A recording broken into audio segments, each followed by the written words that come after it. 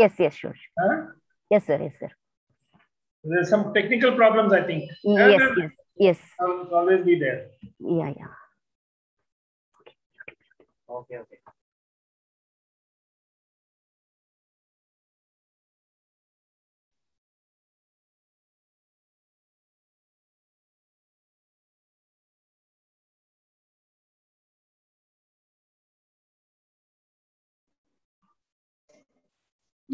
Hold the door.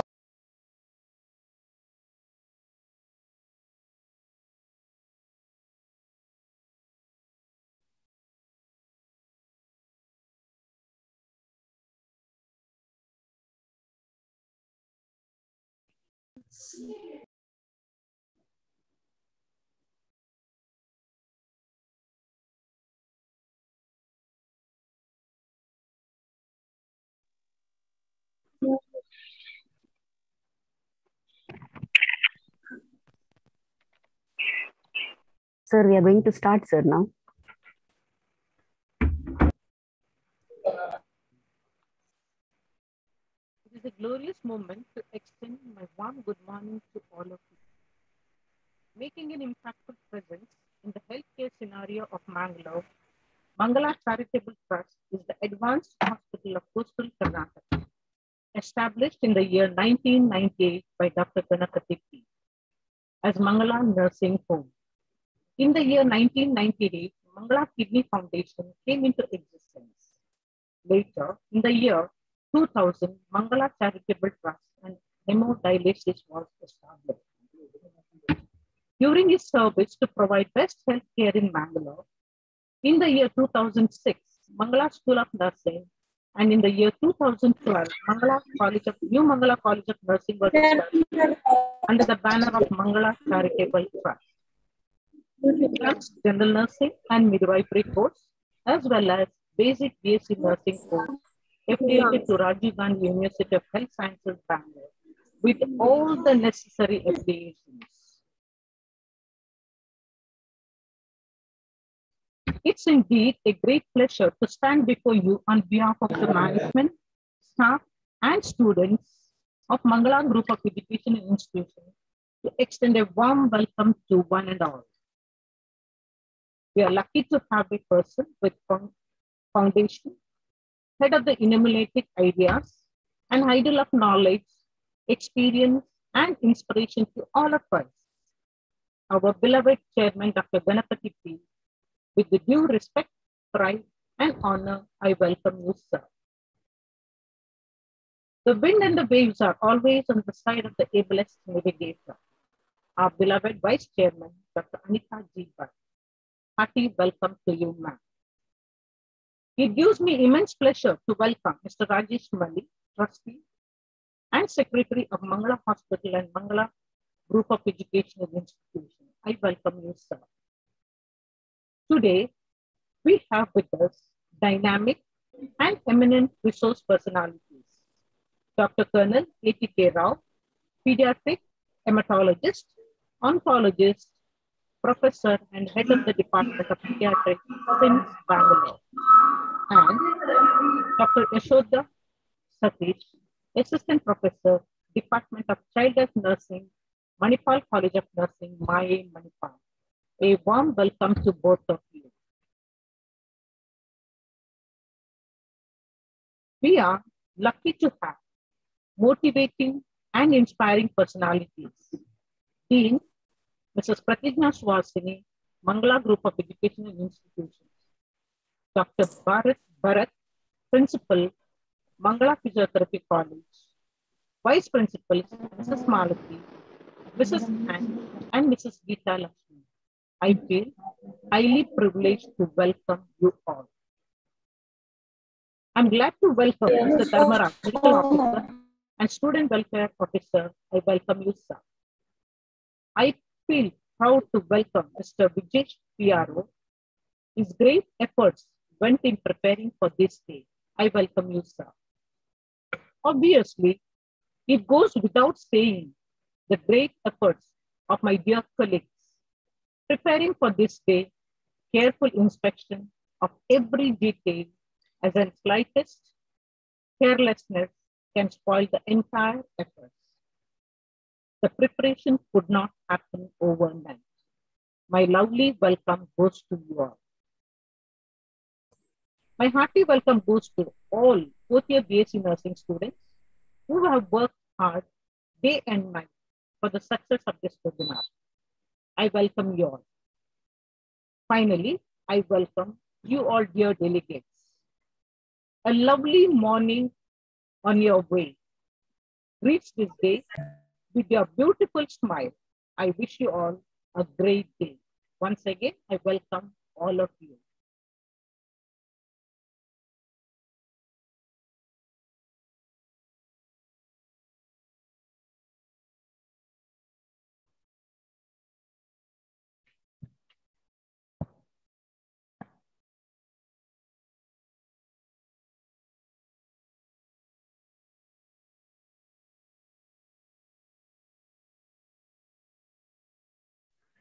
Hello, sir.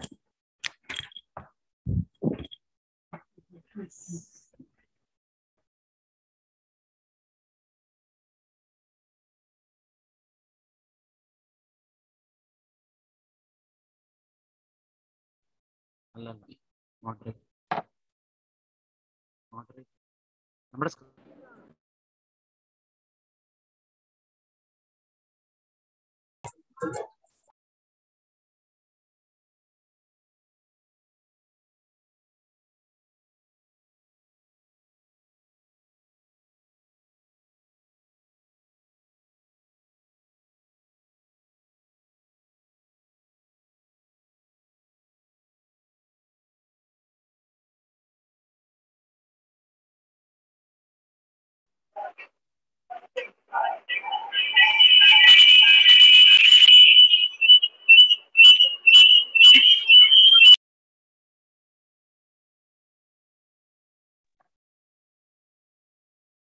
A cordial welcome to Philip speakers and all the delegates. I, Mr. Sonam Chokden, fourth-year BSc nursing student, humbly takes this opportunity to give an open-arm reception for today's first session on topic, parental concerns and management guidelines. I repeat, parental concerns and management guidelines. I thought, if your action inspires others to dream more, learn more, do more, and become more, you are a leader. I am taught by John Adams. It is my honor to introduce one of the influential, dedicated, passionate, noble, and down-to-earth leader, Dr. Colonel A.T.K. Rao, as our first resource person. Dr. A.T.K. Rao is an ex-army personnel, and once you become fearless, life becomes limitless. And we are much obliged to have you, sir. Sir accomplished his Bachelor of Medicine and Bachelor of Surgery in Armed Forces Medical College at Pune. Later, he pursued his MD in Pediatrics and continued his specialty training in Pediatrics Hematology and Oncology in Children's Hospital at Birmingham, United Kingdom. Later, he tracked his diploma in hospital management from National Institute of Health and Family Welfare at Delhi. He served as faculty member in Pediatrics and Pediatric Hematology, Oncology in Armed Forces and Medical College, Teaching Hospital of Indian Armed Forces and Kasaba Medical College, Manipur University, at MS Ramaya Medical College, Principal and Dean in MBJ College at Bengaluru. His prestigious and prosperous privileges were as Colonel in Indian Army Corps, as expert committee member of Joint Indian Council of Medical Research Indian Council and Research Indian Council of Agriculture Research Task Force on Pesticides and Human Health. As a member of Expert Monitoring Committee under Government of India for Clean Ganga Project 2015. Indian Council of Medical Research Expert Referee of Multi-Center National Protocol for the Management of Childhood Leukemia.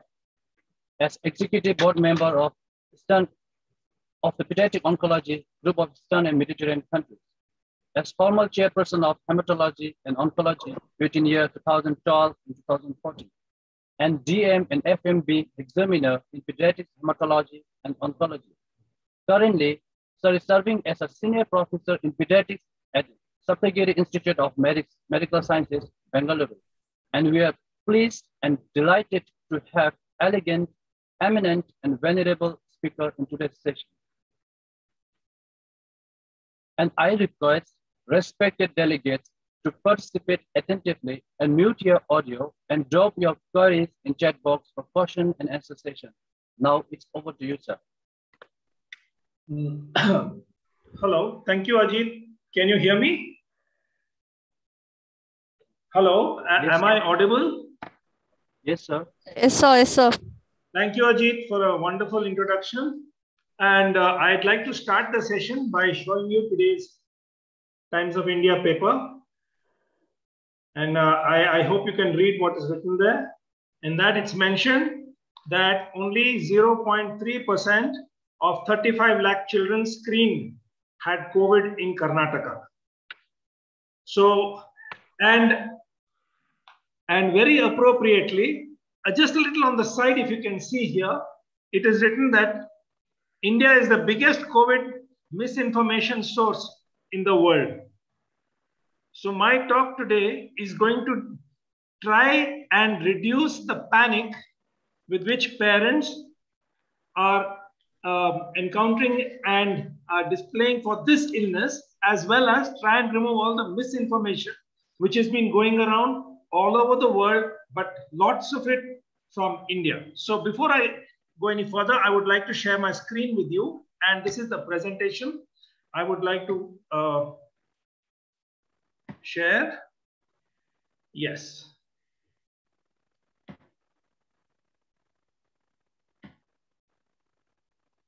Okay.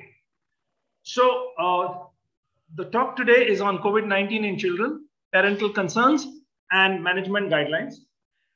I would like to start by asking, this is a question and answer session. So I would be very happy to receive questions from you at the end of the session. The most important question which we are opening now is what is COVID-19? And for that, the answer is it's a coronavirus infection. Coronavirus remains in the environment under 4 strains, the A, B, C, and D. They are mainly viruses of animals. A and B strains are seen in cats and dogs, and of course in other mammals, warm-blooded animals like bats, etc. Since 2019, September 2019, there was an antigenic shift, as a result of which this virus began to affect human beings. And that is with disastrous consequences, as we all know. The illness actually began in September 2019, and it infects humans in waves by mutating rapidly. Even the first wave which we had last year was because of a specific mutation in the virus, which then allowed it to attach onto human cells. And subsequently, you all know that there are many variants. Hello. There are many variants.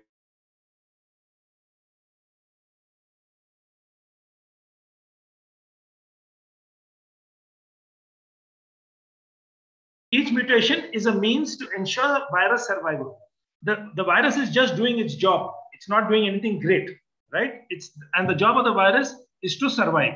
And how does it survive? Because the host, that is the human beings, the host you find it difficult for the host to mount an attack. If the host mounts an attack on the virus mutates and tries to ensure its own survival. Basically, the virus attaches to the endothelial cell in the blood vessels all over the body, and therefore it is capable of affecting each and every organ in the body. It is associated with significant mortality. It is with very significant mortality, as we all know, especially in the second wave. But let me assure you that there are many more dangerous viruses in this world, like Ebola and hantaviruses, which have a significantly higher level of mortality than this one virus. And unfortunately, till date, there is no specific treatment for the coronavirus. There have been many therapies tried out. Some of them have worked, some of them have not worked. But as such, there is no scientific evidence to point to a cure for any one problem to ameliorate the virus. And most of the deaths occur due to complication of the infection. So I need you to understand this about coronavirus. We go to the next slide. Before I go any further, I want to tell you about the limitations of this presentation. Please understand that this is a very young disease. It's barely 18 to 20 months old. It's the first time it has come across human beings. And it's the first time that human beings have come across this virus right now. It is only 18 months old. Data is still pouring in from all corners of the globe, and opinions are changing by the minute. You need to understand that the 2021 SARS-CoV-2 virus, that is the Delta variant and other variants, is behaving totally differently from the 2020 virus. Therefore, to get a comprehensive picture of this virus and its illness, you have to use what is called as meta-analysis by screening a large number of data which is coming in from all over. So I have done that for the last 18 months and have screened all the information. So all this information, whatever I'm going to give you on the presentation today, is available on the net. Unfortunately, many studies are still incomplete. We have received the preliminary data, but we don't know the final data as yet. So there may be changes in the final data. And finally, as far as scientific data for Delta Plus and other variants is concerned, we still await this data to us.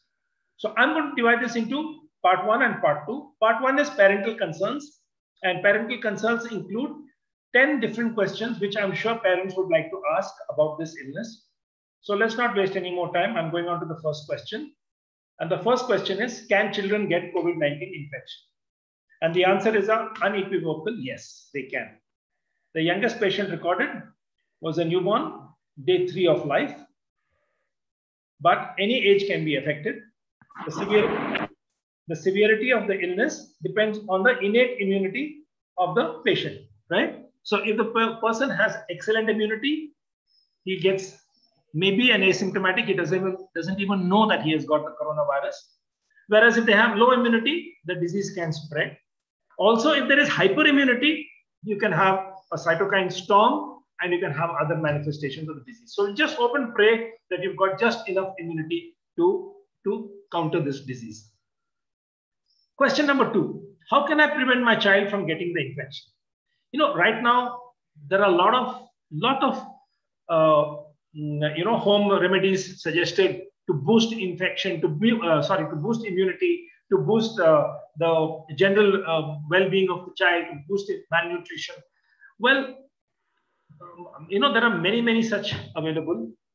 I want you to understand clearly that none of them have got a scientific basis. Immunity is innate. It depends on your body. And immunity is brought out by the lymphocytes. And there are 2 types of lymphocyte, the T lymphocyte and the B lymphocyte. The T lymphocyte is the one which identifies the antigen or the virus. And the B lymphocyte is the one which mounts the challenge. Till date, there have been no medications or therapies which can boost either of them, which can boost either of these 2 cells. So spending money on immunity boosters and etc. May be actually a waste of time and money.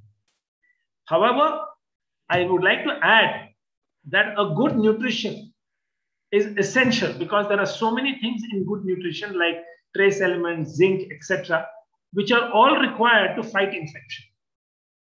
So other than taking immunity boosters and giving your child immunity boosters, I need you to ensure that the child gets a good, adequate, wholesome diet and plenty of mental and physical exercise, right? These are probably the important thing, but of course, I've got to tell you the other facts also, and that includes maintaining physical distancing and staying at home as far as possible, to wear a proper mask when outside the house, to wash hands and arms frequently, to vaccinate all eligible persons in the household and vicinity of the child, avoid crowds and public gatherings, and parents would do a great favor to their children if they explain what is COVID appropriate behavior to the children and why it must be done.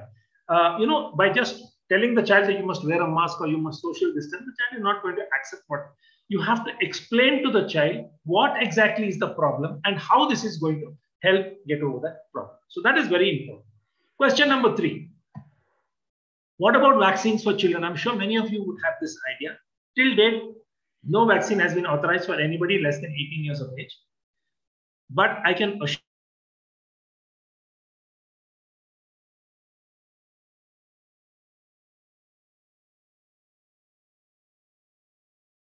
for children below 18 years of age.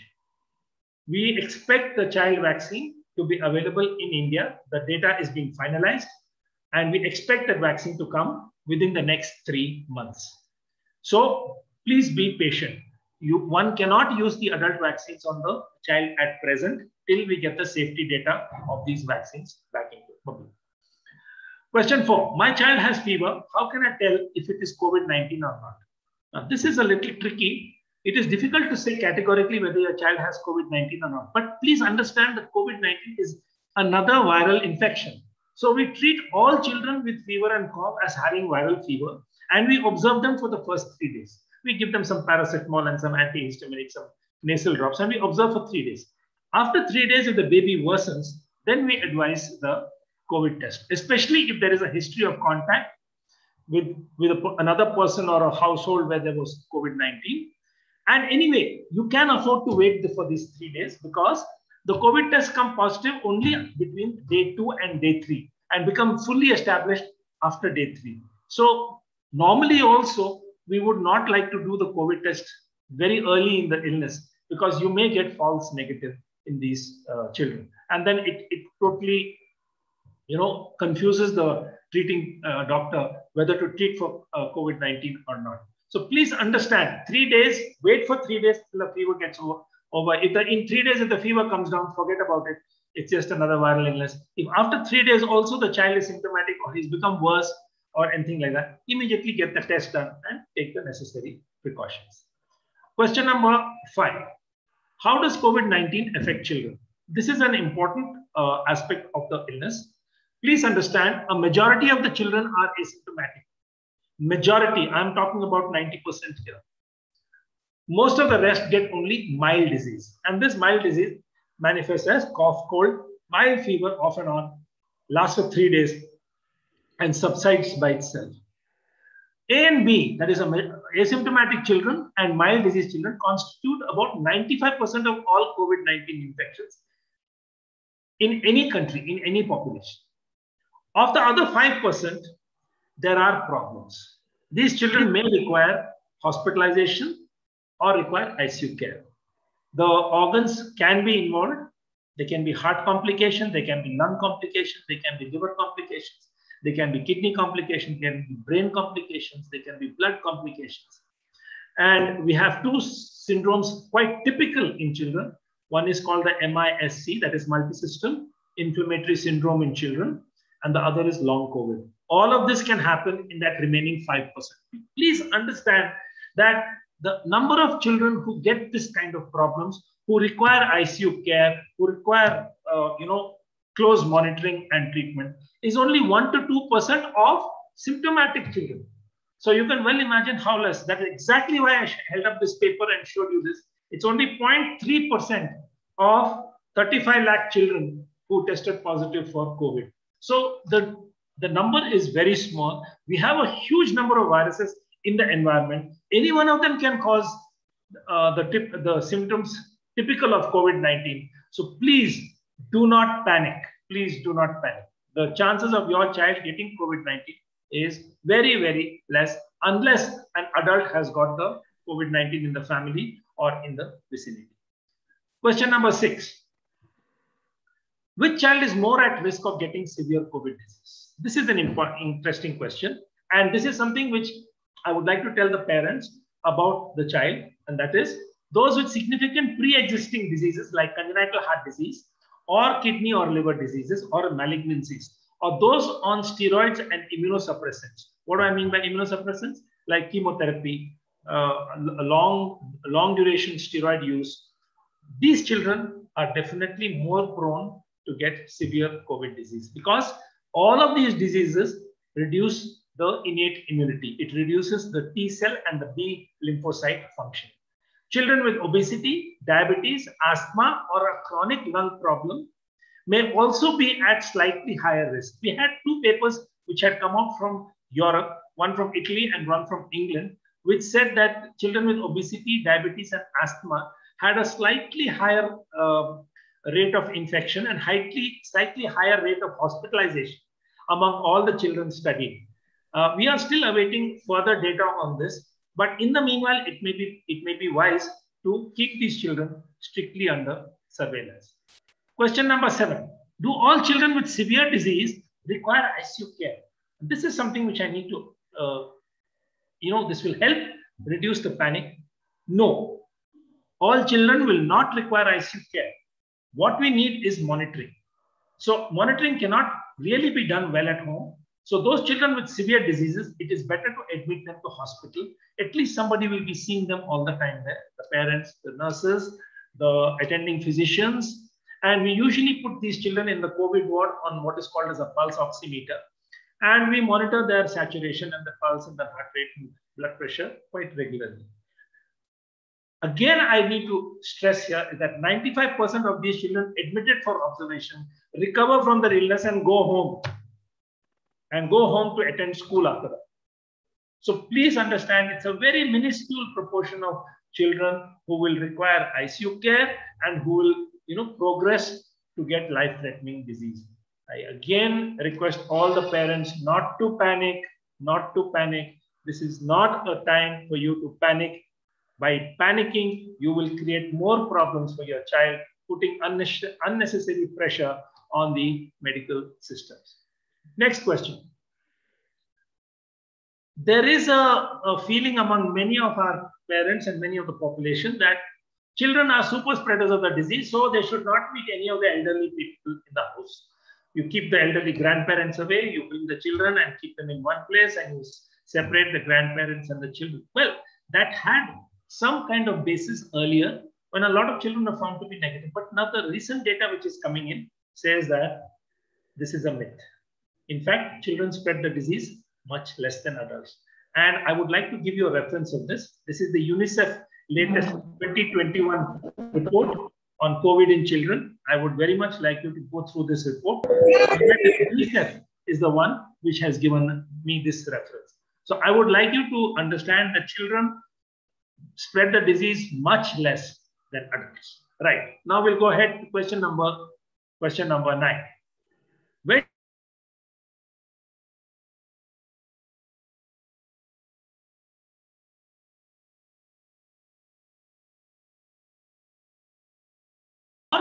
are COVID positive, asymptomatic and COVID positive in the house? If there is an outbreak or cluster in the school, it may be wiser to get it done.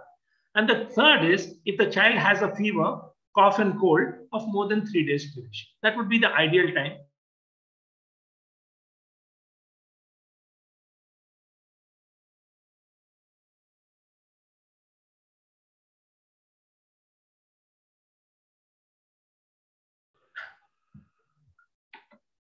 Testing.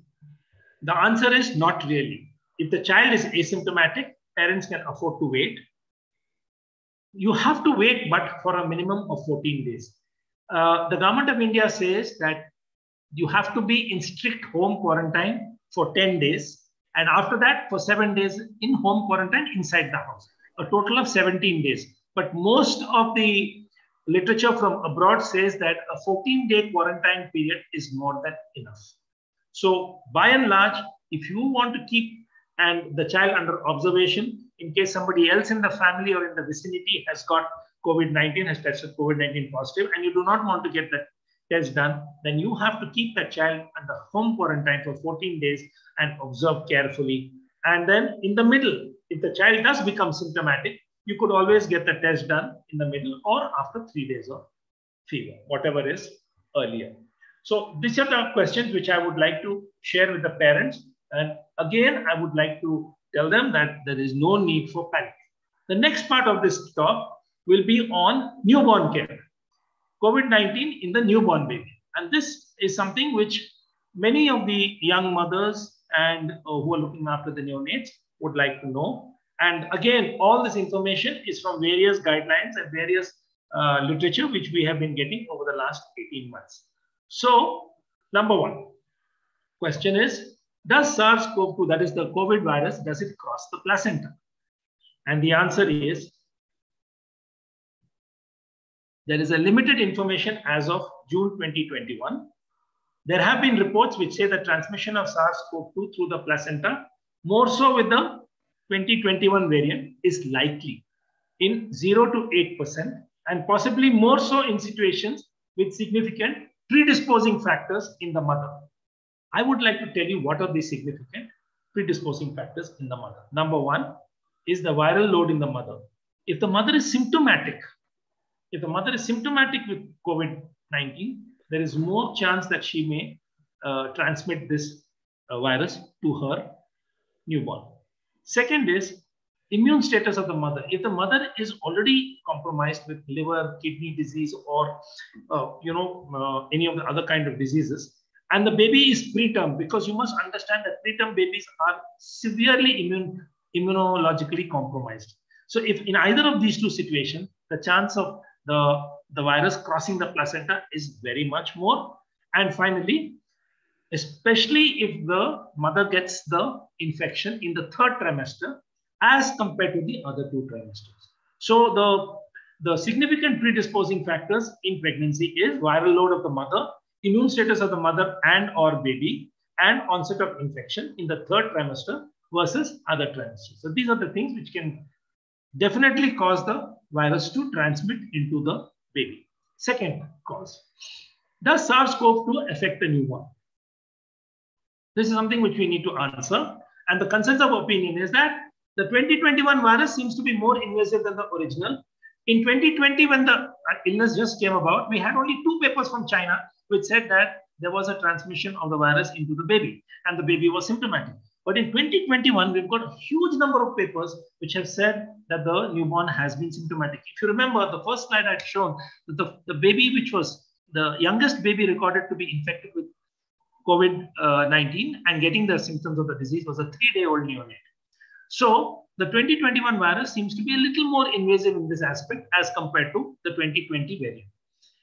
There is a changing pattern of organ system involvement in the predisposed neonate, which is being seen, which is being noted serially. And today we have something called the MISC, a cytokine-mediated multi-system inflammatory syndrome in children, which is for the first time been reported in the 2021 variant, the Delta variant. So in that aspect, the Delta variant appears to be a little more invasive and a little more dangerous than the 2020 variant, as far as newborns are concerned. Placental involvement. See, this is something which is a little worrying. If you remember, there was a virus in Brazil called Zika virus, and that caused children to be born with small heads and with severe mental retardation. This is the problem which we need to work out, because there have been reports which are coming in, especially from the United States and from Britain, that placental involvement in the third trimester of pregnancy with mothers who have COVID-19, the placental involvement may lead to delayed or chronic effects on further growth and development of the newborn. So this is something which we are a little concerned about even at the present, because when this placenta is involved, it can cause placental and fetal thrombosis. And once there is thrombosis, there is deficiency or decrease in the supply of blood to the growing fetus, right? So this is something which we need to be a little concerned about, right? Next question. Can maternal COVID infection cause congenital abnormalities in the newborn? I mean like this, cleft lip, cleft palate, all of this, can it happen? And the answer is, there is currently very limited data regarding an increased risk of miscarriage or early pregnancy loss in relation to COVID-19. That means, however, there is still very little clear-cut evidence that the virus can cause these congenital malformations. But as I'm again and again repeatedly telling you, the data in this aspect is very scanty. We are still getting reports that an odd case here and there, the baby was mutagenic. Please understand, for this problem to happen, the mother should get the infection in the first trimester of pregnancy. Why? Because the first trimester of pregnancy is where the baby's organs are being formed. The baby's organs and tissues are being formed. So only if the mother gets the infection in the first trimester will it cause this problem. Again, the data is very scanty. It may not happen, and long-term data is awaited, especially with reference to the Delta variant disease. But I need to tell you very clearly that presently, COVID-19 infection is currently not, repeat, not an indication for medical termination of pregnancy, as advised by the WHO in April 2021. Am I clear about this? I hope I'm very clear. It is not an indication for MTP. Right, next. Does the baby of a COVID positive mother have to be isolated at birth? Right? Does it have to be isolated at birth? And the consensus of opinion is the ICMR guidelines of 2021 says not necessary to isolate the baby, only single precautions to limit contact with maternal secretions. Okay, simple precautions to limit contact with maternal secretions. The WHO guidelines also say the same thing: wear a mask, wash hands and breasts before each feed, keep other people far away. There is certainly no additional benefit in isolating the baby.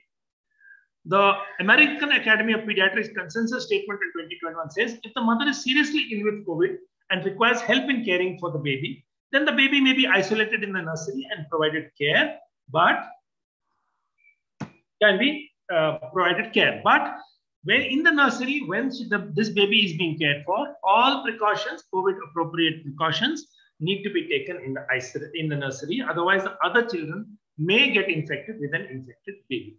Right. Next question. Does the virus appear in breast milk? This is a very important question, and we need to understand why this happens. And the consensus of the statement is the COVID nucleic acid, the genome, has been detected in the breast milk. It has been detected. But a viable infectious virus has not yet been detected. So the genetic material of the virus has been found in breast milk, but the virus itself, the whole virus which is capable of causing infection, has not been detected as yet in the breast milk. Anti-COVID IgA antibodies have been detected in the breast milk of positive mothers. What is the significance?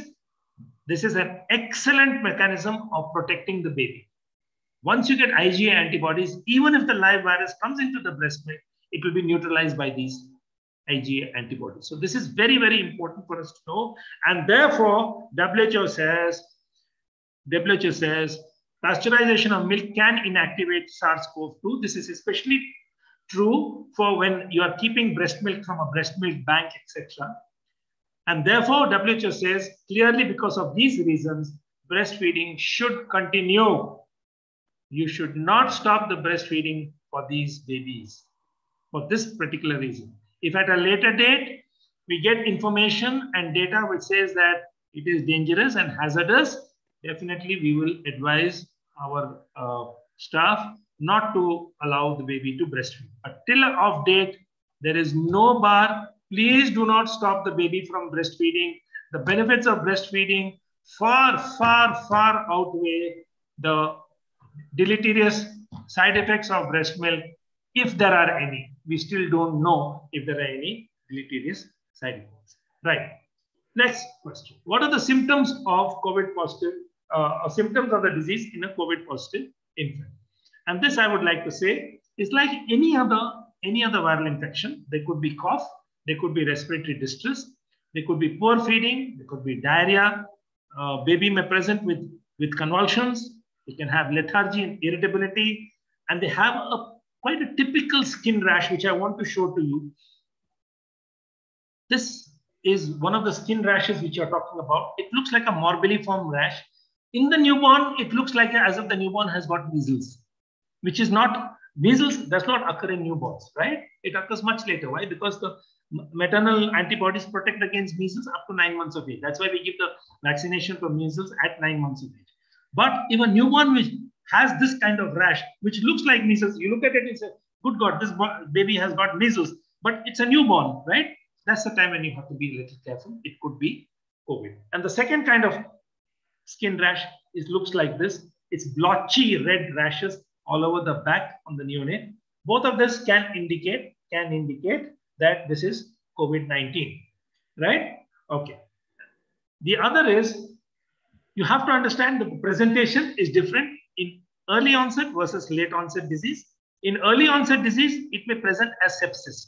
Many of us who treat children in the neonatal intensive care have the problem that the baby has developed an infection, which has led to septicemia. COVID-19 can cause septicemia in newborns, but in late onset disease, once the baby's immune mechanism has started working against the virus, you find that these babies are very much more, able to handle the disease, and they are very much less sick. So late onset COVID-19, the children, the newborns are less sick. Early onset COVID-19, the newborns are more sick. So this is something which I need you to understand. Right. So, okay.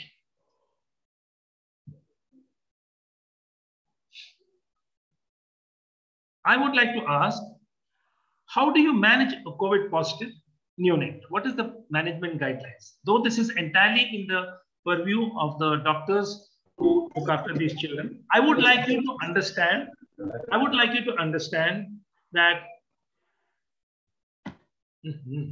would like you to understand that in asymptomatic newborns, we just observe the baby for 10 days, first 3 or 4 days in the hospital, like routine, and then at home.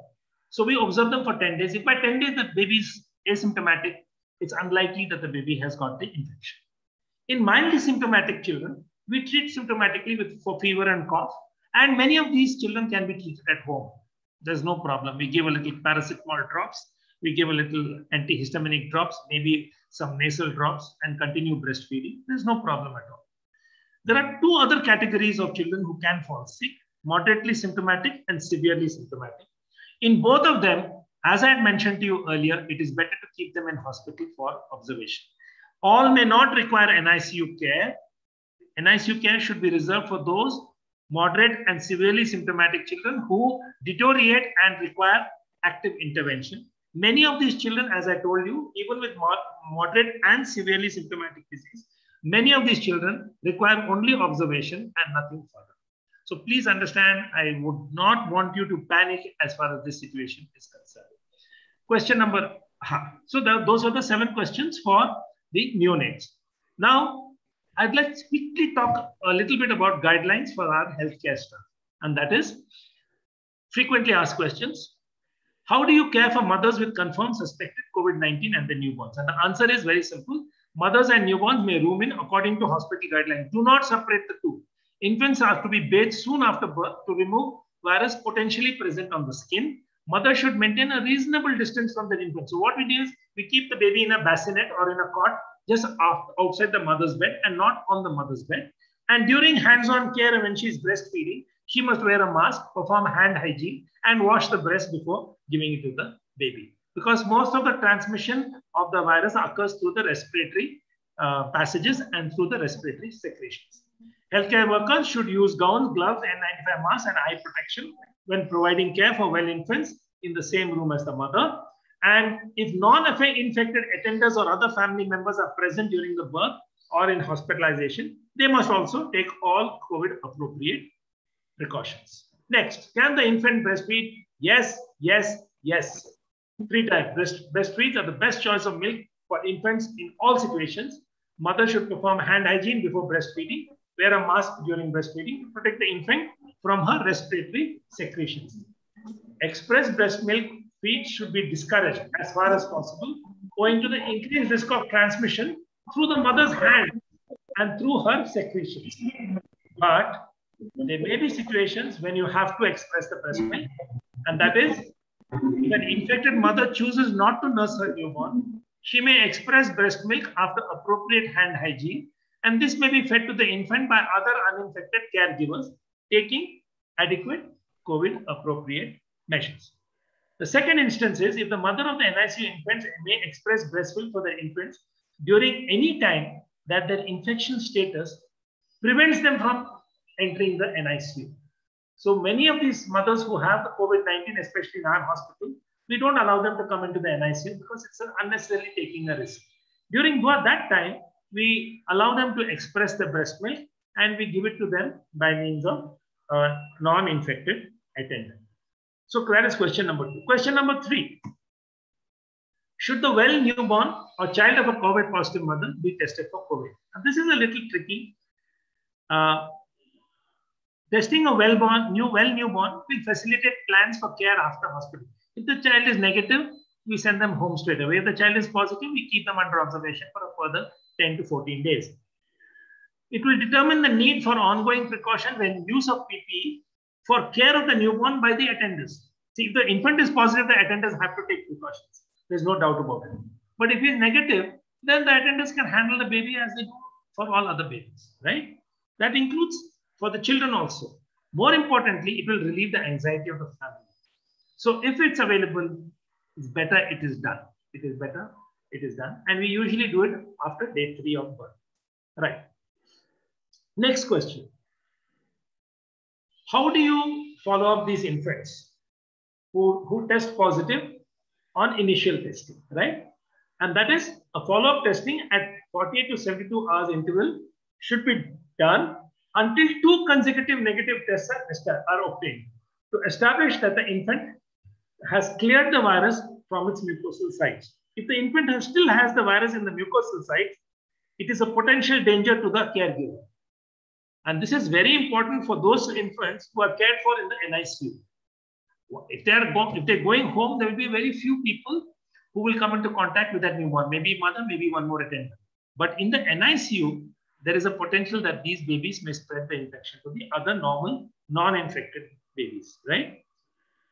Caregivers should continue to use appropriate personal protective care until the infant has 2 consecutive negative tests. However, Government of India states that there is no need for retesting if the quarantine period is completed and the child is asymptomatic. So in older children, it may not be really required to, all it may be required is keep the child under isolation, keep the child in quarantine. After 14 days or 17 days as per the guidelines, if the child is asymptomatic, let him go home or let him go out of the house without doing the testing. This is the Government of India guidelines. Right. Next question. What to do if the child requires NICU observation, right? So if the baby requires NICU, ideally they should be isolated in a single room with a potential for air filtration, if available. If not available or if multiple COVID-exposed infants are to be cared for together, there should be at least 6 feet between children and neonates, or they may be placed in a temperature-controlled bassinet. You know, we have incubators. So many of these children, we just put them into incubators, even though they don't require it, but because that incubator gives them a closed environment. And all precautions must be taken to look after these children, right? All precautions by the attenders. Please understand that, you know, especially the nurses who handle the ventilators, who handle the BiPAP, who handle CPAP, all of these are exposed to the aerosols. When air is coming under high pressure, it generates an aerosol and it disseminates the virus. These are the attenders, our nurses, our staff, our doctors who require full PPE kit, require respirators. Please do not take any chances, because the older you are, the more likely that the danger is that the danger of COVID is more severe in that age group. If the infant is separated from an infected mother and directly admitted to the PICU, how do you look after? Right.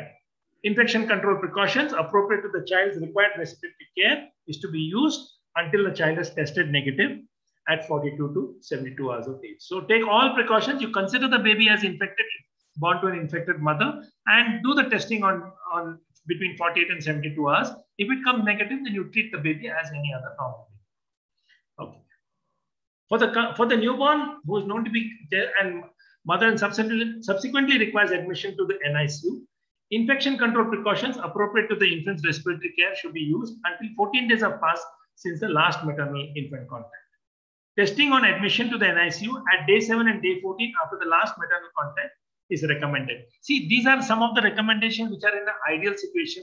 We cannot afford to do so many testings. So what we normally do is we test the baby between 48 and 72 hours. If it comes positive, then those children are kept isolated for 14 days. If they become asymptomatic, we send them home without retesting.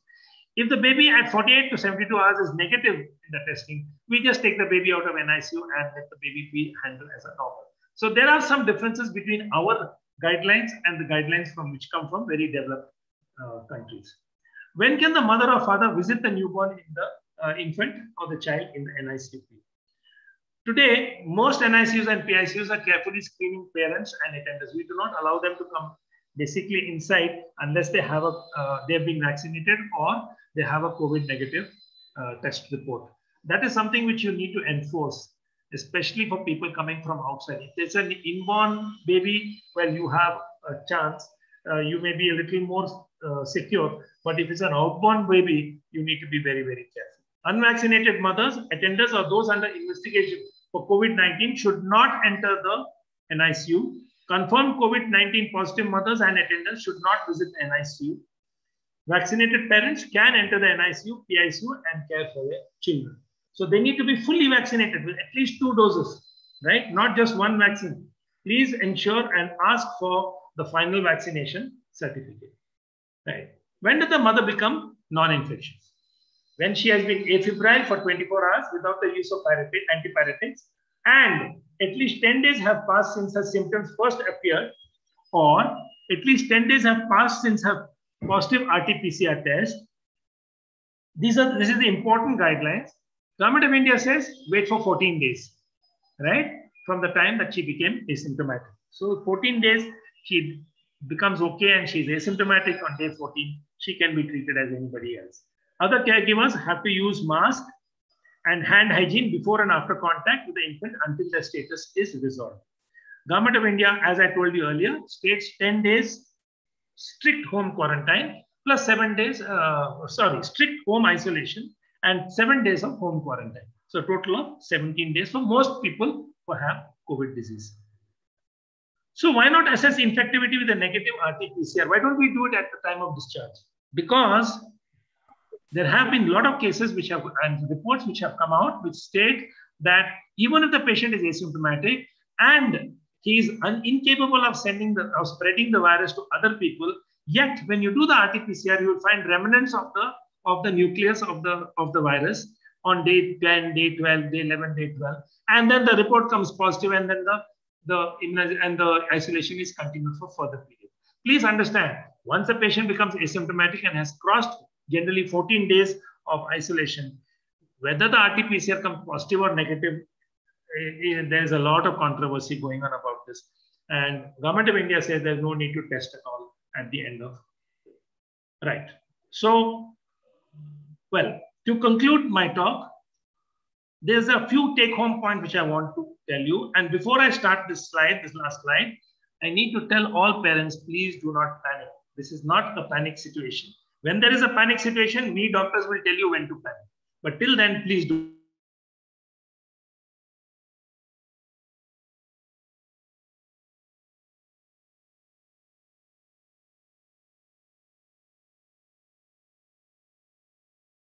PICU and ICU care. So please don't panic. Don't panic and rush the child to the hospital. And more serious children will require admission, not the child who's asymptomatic. Next, mother to baby intrauterine transmission of COVID-19 can occur, but this is not yet an indication for MTP. Risk-benefit analysis presently does not warrant separation of baby from mother at any time. Vaccinated mothers can certainly attend to their children, and breastfeeding must continue, especially in low and middle income countries where breastfeeds are probably the only thing which is going to save these babies. Every necessary COVID precaution and appropriate behavior should be observed by the mothers, all in the nursery, the NICU staff, the PICU staff, and all handlers. Finally, and this is something which I need to explain to you. Finally, these recommendations may change tomorrow because data is still coming in and we will be changing these guidelines every 3 months or so. Thank you very much. This is a photo of the snow leopard, which I took when I was in Ladakh, and as elusive as the answers to the COVID-19 enigma. Thank you very much. I have finished. If there are any questions, I will be happy to answer.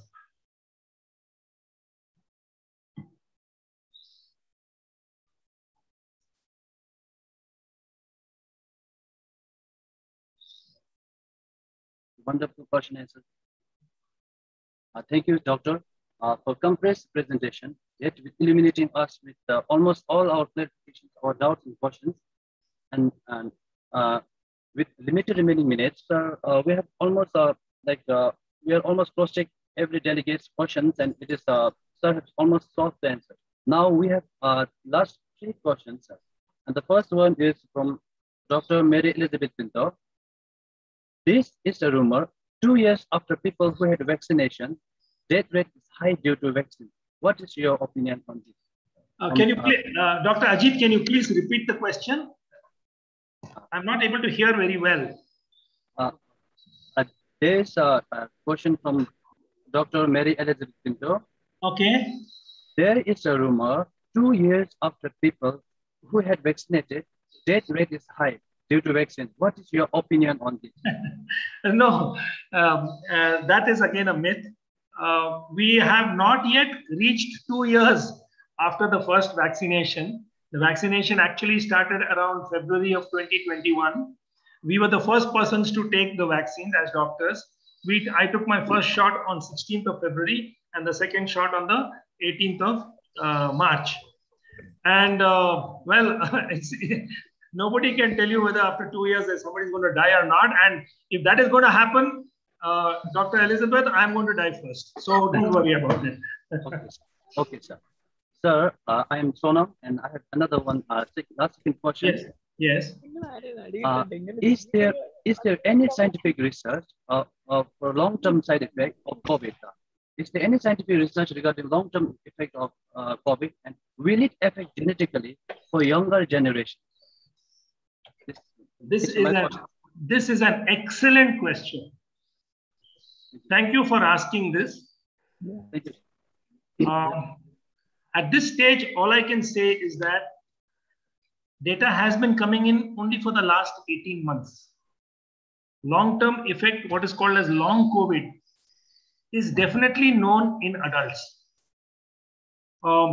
This can include an affectation of almost every organ, most of which is in the brain or the heart or the kidney or the liver. These seem to be the 4 organs which are affected most. Long COVID does occur. It is a problematic illness. People are unable to go back to work. And it has been noticed in those people in whom the innate immunity was compromised at that stage.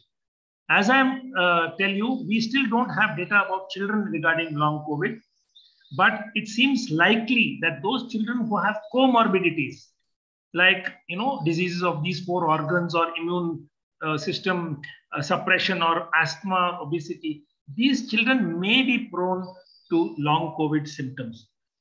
We still are awaiting data on this. That is all I need to say.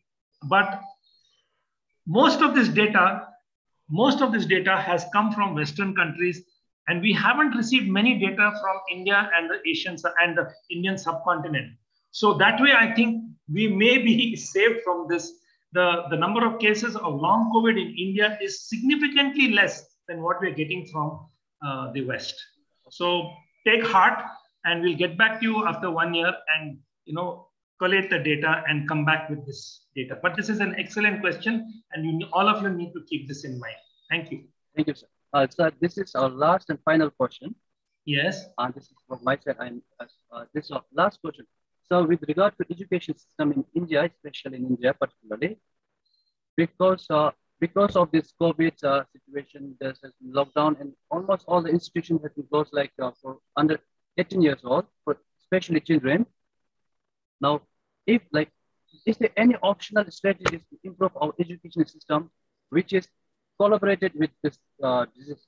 How to live with this COVID-19? How to improve our education system in educational aspects? Can you talk about this? Ajit, you need to just tell me again.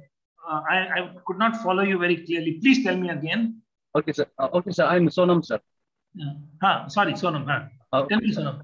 Sir, I want to talk about this Indian education, particularly about Indian education system, about education aspect, because this COVID has affected almost all schools and colleges. Yes, I totally agree with you. And sir, I want to ask you, sir, is there any optional strategies to improve our educational system to live or to collaborate with this COVID, sir?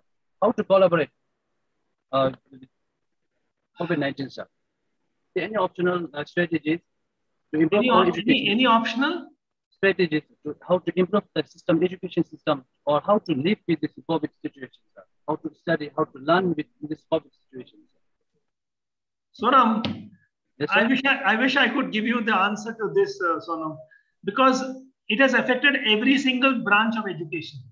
In our MBBS students, they had a 1-year holiday. They did not see a single patient other than COVID. The youngsters were put into the wards and asked to work. They worked wholeheartedly. But the education is they know everything about COVID. But I don't know how much they know about other diseases.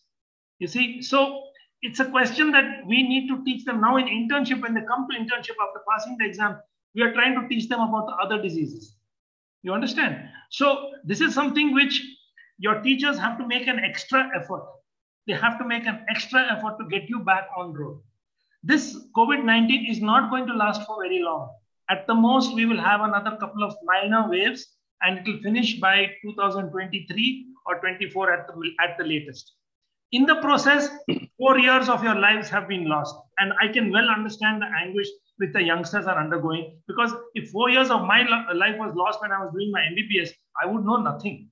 You understand? So at this stage, both of you have to work together. The student has to work very, very hard to come back to the normal, and the teachers have to work very hard to bring them back on track. This is something which is in national interest.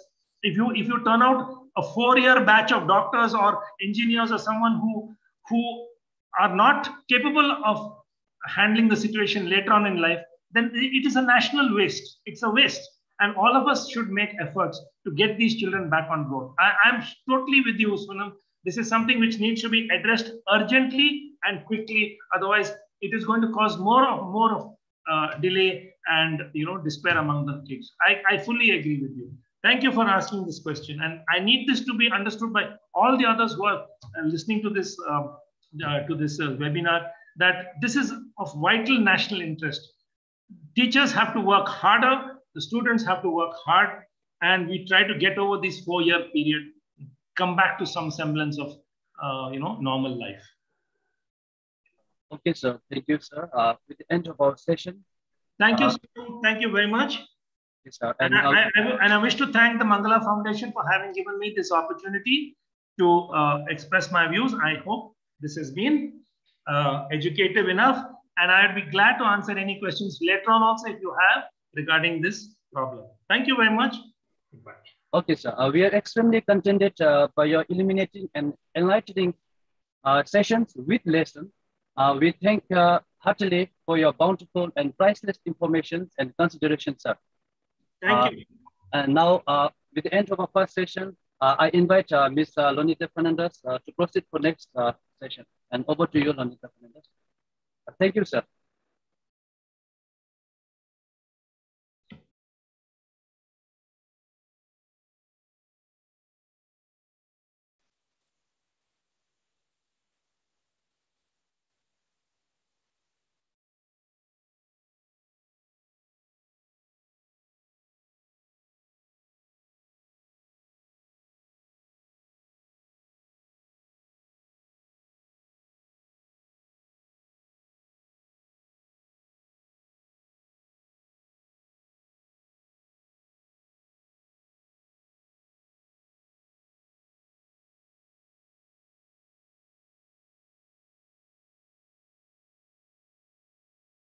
Thank you, Sonam. I, Ronita Fernandez, welcome you all to the second session of National Webinar. The topic for second session is Ameliorate Nursing Competencies to Meet Nursing Emergencies. Today, we have the second resource person, Dr. Yashoda Satish, Assistant Professor, Senior Case, Department of Childhood Nursing, Manipal, College of Nursing, Mahe. She has completed her General Nursing and Midwifery, post-certificate BSc Nursing, and has completed her Master's at Manipal College of Nursing. She has done PhD under Manipal Mahe on the title Effectiveness of Developmental Supportive Care on Growth and Development of Preterm Infants. Her work of experience is tremendous in both clinical and teaching fields, that is for 3 years in neonatal intensive care unit at Kasturba Hospital, Manipal, and 15 years in various positions such as assistant lecturer, and assistant professor. She has attended and has presented various research articles in both national and international conferences.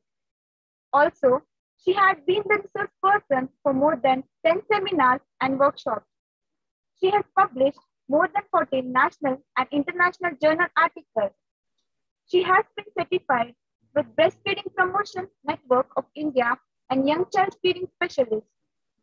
She has published many articles in Udayavani health magazines such as Preterm Care, Breastfeeding, Kangaroo Care, Breastfeeding during COVID-19, Breastfeeding Where Lies the Responsibility. She has been the co-author and has written chapters in textbook of pediatric critical care nursing. Her achievements and awards are Best Poster Award during Carniocon Conference at Bangalore, titled Role of Developmental Supportive Care in Stress Labor and Behavioral Organization of Preterm Infant Born, less than 32 weeks of gestation. Best article published in Scopus Index Journal titled Clinical Outcomes of Snuggle Up Position Using Positioning Aids for Preterm Infants.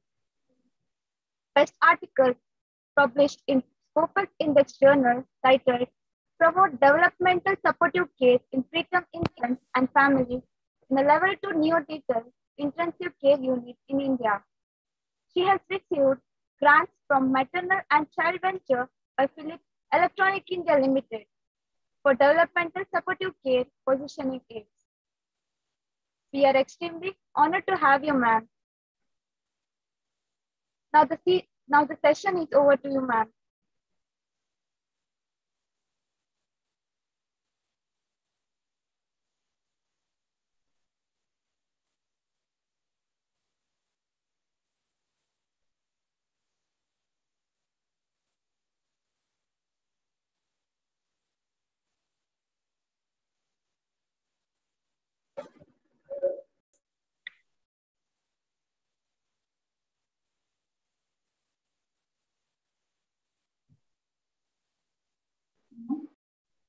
Ma'am?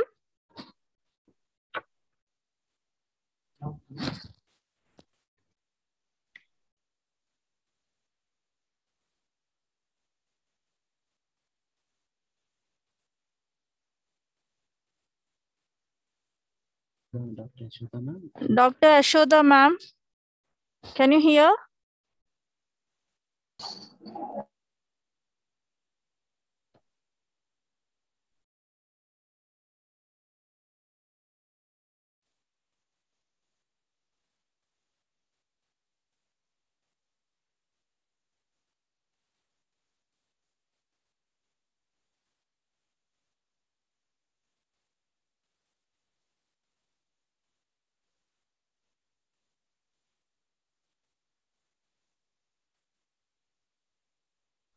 Ashoda ma'am, please unmute your audio and speak.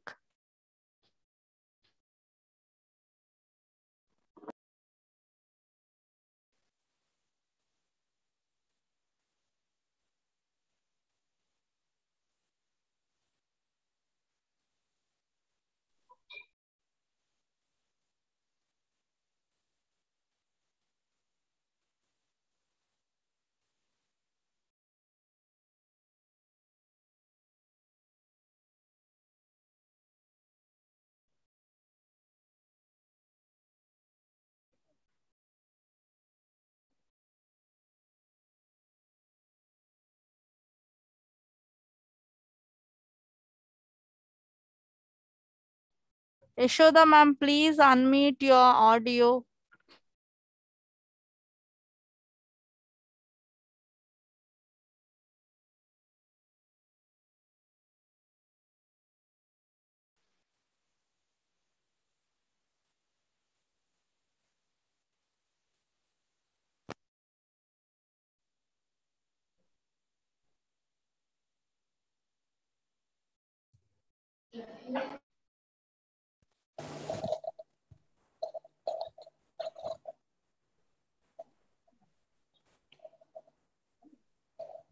Am I audible now?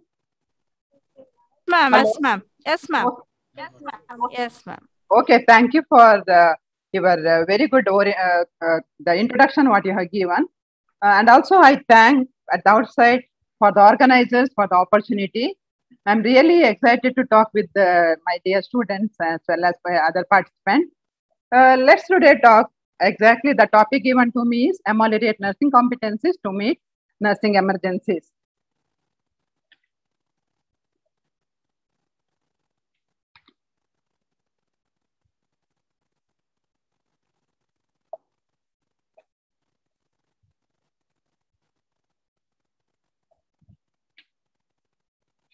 Okay, the content I am going to deliver today: introduction, core response to a pediatric nurse, triaging and deciding level of care in children. This already Sir has been mentioned. I'm not going to go in detail. And Indian Academy of Pediatrics and Advanced Life Support update on resuscitation guidelines, and also 10 recommendation given for CPR. Okay, that what is supposed to do, I'm going to discuss.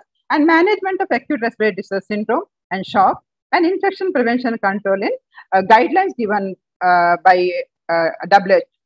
These are the things I am going to discuss today.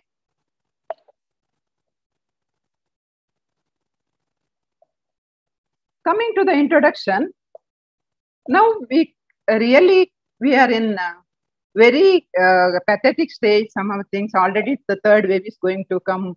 We don't know. It is maybe high burden for population. As Sir was talking, I'm really it is thinking that we are safer when we are talking, isn't it? But still, we are in the we have to prepare any future sudden surge of COVID. Okay, for that exactly we have to augment existing health facilities for children, particularly in ICU and HDU facilities, as well as in the community setting. Okay, among adults, if you see around 80%, whoever is infected, around 80% are having mild illness and 14 to 15% are having moderate and as well as 5% are having critical illness. Okay, even children are susceptible for infection, but as Sir has mentioned, only 0.3% are affected at present. And out of that, around 5% children require definitely hospitalization. Okay, some of the causes including who are more susceptible for infection are malnutrition, HIV infection, under cardiac, liver, and kidney ailment, any impairment, and also cancer chemotherapy, as well as immunodeficiency. Children would have this problem. Managing COVID-19 pediatric can be highly complex, and it is surrounded by uncertainty of situation. Okay, ability to demonstrate nursing care competency and modern healthcare arena is becoming increasingly important. We as the nurses, as Sir has mentioned, the nurses and nursing teachers and nursing students, definitely they have to make sure update their knowledge and they should provide better care when we are thinking of this. Safety is one of the most important concern, and also competency document can also use to structural professional development. Whatever things are there, we can prepare, follow the protocol, and documentation is once again important. Okay, and we have to make sure that the level of practical, this clinical practice and competency, and this is our most responsibility thing. Coming to the core responsibility of nurse in pediatric emergency care, what are some of the core responsibilities before we are dealing with? We can see here. Okay, there are nearly 12 core competencies are there that should be keep in mind when you are taking care of the COVID pediatric patient. First one is promote adequate skill and knowledge in emergency department, skill staff, clinical staff, in the emergency care as well as resuscitation. Whoever working in the pediatric unit, they should know in and out about emergency care and also how to resuscitate the child. Okay, second important thing is serve as a resource for emergency department.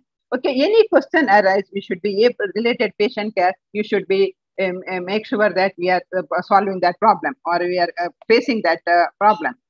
The third important thing is establish educational programs or training for staff. Like example, how today you are conducting this or organizing this webinar. You see how much it is helpful. Like that, students are supposed to participate most of this wherever possible. They got opportunity. They have to attend and they have to gain their knowledge.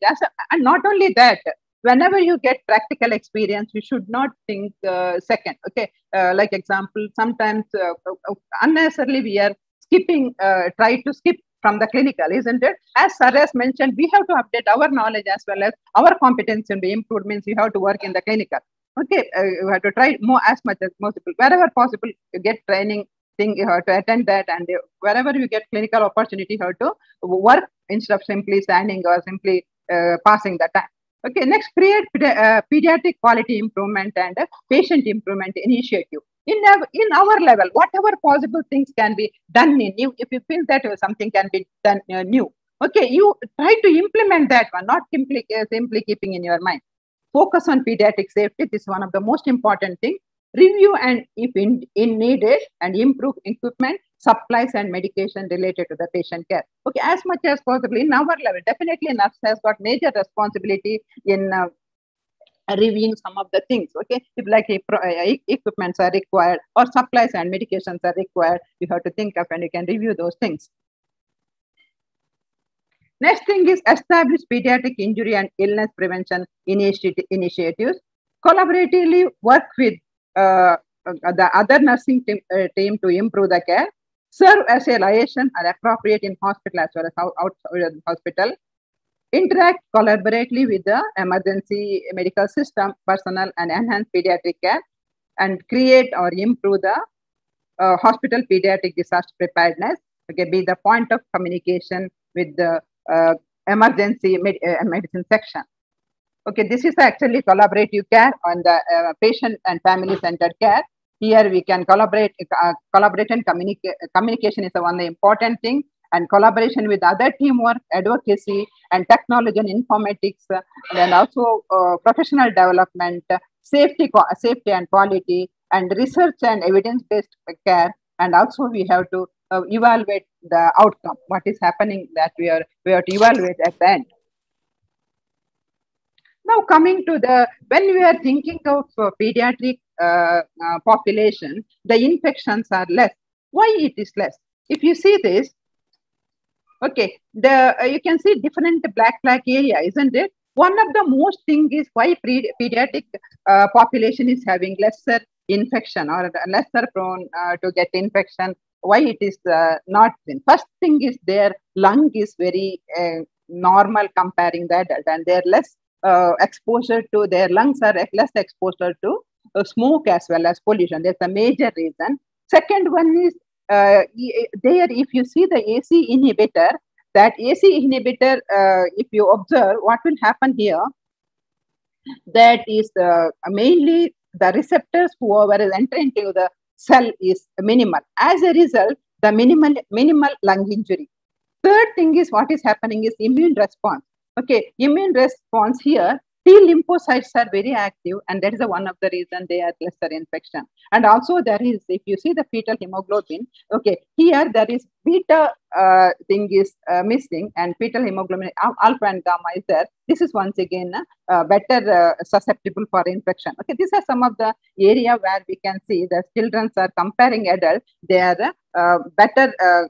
Even there, some babies, children may have infection, but they are susceptible for infection, but they are more than carrier than they are having infection in their body.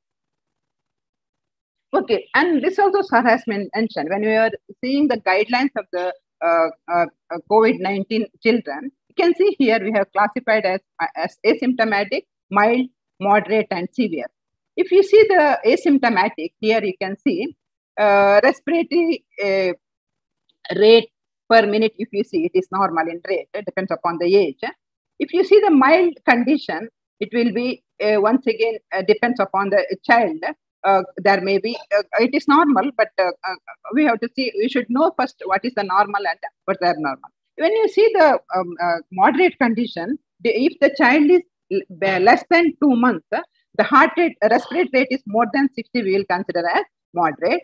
And if the child is between 2 months to 12 months, the respiratory rate is more than 50. And if the child is between 1 to 5 and 40, and if the child is more than 5 years, the respiratory rate is more than 30, some coming under moderate. Okay. Then when it is severe, the respiratory breath rate is usually it is rapid when you are comparing other. And children, if the baby is between 0 to 2 months, it is more than 60 per minute. 2 to 12 months, more than 50 per minute. 1 to 5 years, more than 40 per minute. And if the child is more than 5 years, the respiratory rate is more than 30 per minute. Coming to the oxygen saturation, it is more than 94%. It is coming under asymptomatic. If more, once again, mild also same number. And in case of moderate, it is less than 90%, 90 to 94%. That is once again coming under moderate. If it in case of severe, it is less than 90%. For you to remember, saturation is above 94. It is in the mild and asymptomatic. Moderate, it is more than 90 and between 90 to 94. And in case of severe, it is less than 90. You should remember. Okay. Now coming to the grunting and severe retraction, there is no retraction or grunting in asymptomatic and in the mild cases. In case of moderate, it is also not there. In case of severe, it is may be present or may not be present. Coming to the lethargy and somnolence, it is not present in mild, asymptomatic, mild as well as moderate, but it may be present in the severe. Okay, this is how we are classifying. Now coming to the triage. Okay, first you should know how we can triage the children. Okay, in this we are making 1 and 2 triage.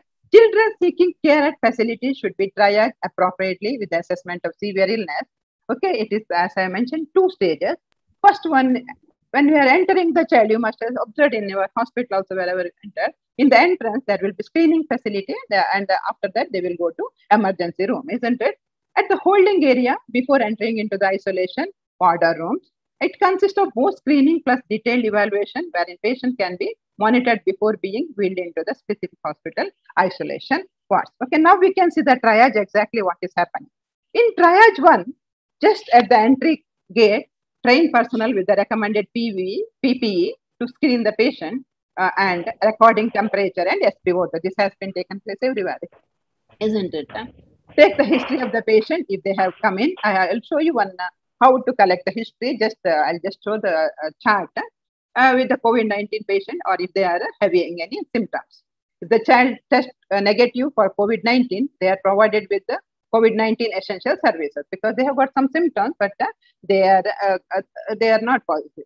They are negative. Okay, attendants and patients are below 5 years of age should wear mask and also make sure that they are following the hand hygiene and distance should be maintained more than 1 meter.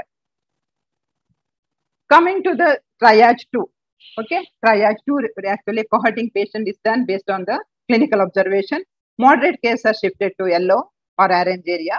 Okay, then COVID and it is if it is testing has been not done, we have to go for testing. If COVID positive child, whether moderate or severe symptom, they will be admitted to the dedicated COVID health center or dedicated community health center for advanced care. For patients who are having severe symptoms and requiring immediate life-saving measures, are provided with ventilator support, access to oxygen support. Okay, after immediate stabilization emergency, okay, I will discuss how we have to do it in as much in brief. They can shift it into ICU. Mild patients care at home, isolation ward or quarantine facility, but you have to give proper instruction for parents. Parents are allowed here, at least 1 person. Oh, this is the physical triage checklist. Okay, here demographic data is there. Okay, symptoms related, you have to tick. Then also we have to, whether the patient RT-PCR reports are supposed to be written. Then list of any current medication is there, you have to write, and also you have to write physical examination findings. Now this is the IAP and Indian Academy of Pediatrics and Advanced Life Support update. This is given in 2001, latest one I have brought here. This chart,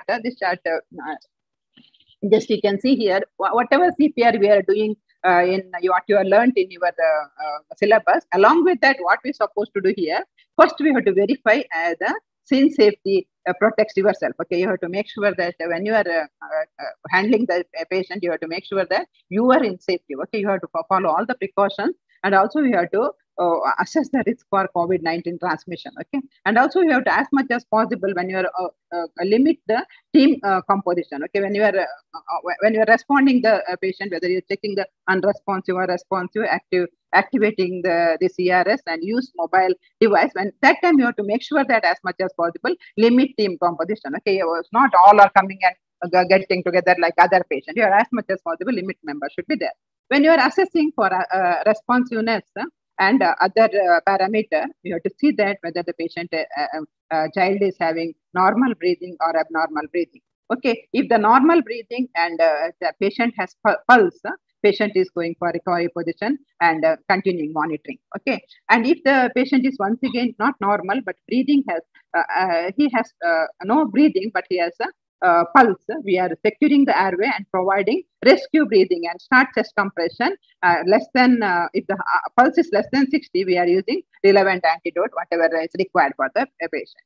Okay, next what you are doing, next step is once again when you are doing high quality CPR, you have to see this one, red area, whatever is there, compression only for CPR with the airway shield, and also secure airway and use your viral filter or bag and mask, ventilation with the viral filter and tight seal should be there. There is one more consideration when you are doing the resuscitation. And also we have to check for rhythm, and based on that we have to go for whether shockable or not.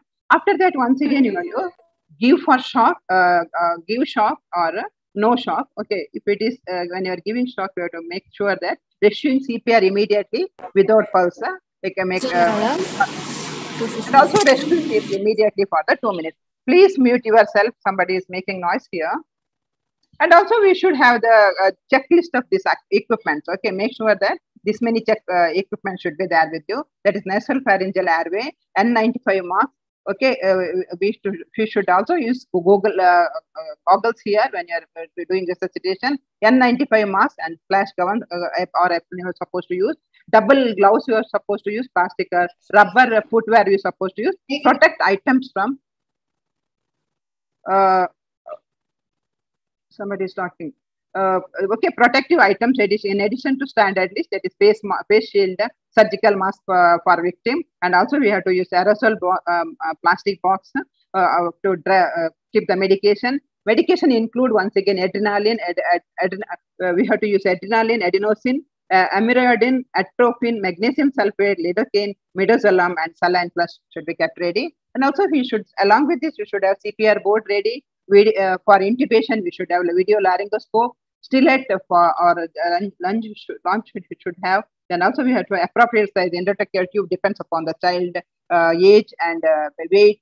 2 ml syringe supposed to be kept for keeping the ETT cup. Usually we will use a cup ETT for the children because especially in COVID cases, and you should have to this viral filter HME for with the viral filter and bag wallet device, self-inflating tube, self-inflating bag we are supposed to have, closed circuit system we have to have, and also we have to have AED defibrillator, and we should have different size of cuff and the intro or needle supposed to have if the baby child is not getting IV line, adhesive plaster, syringes, stethoscope, pulse oximeter, BP apparatus, and also we should have ET CO2 monitor and surgical gown we supposed to have. These are the equipments we supposed to keep in this listed guide given by once again WHO standards. Okay.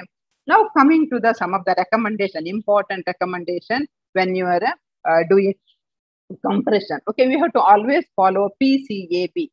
PCAB means nothing but we have to use PPE. Okay, this is in the COVID. One thing is important thing is we are using PPE, then we are going for compression and airway, then breathing, the sequence we are going. Okay, in non-COVID critical area, the healthcare workers should preferably use useful of PPE. Even though it is not there, make sure that this we are separating non-COVID and COVID area.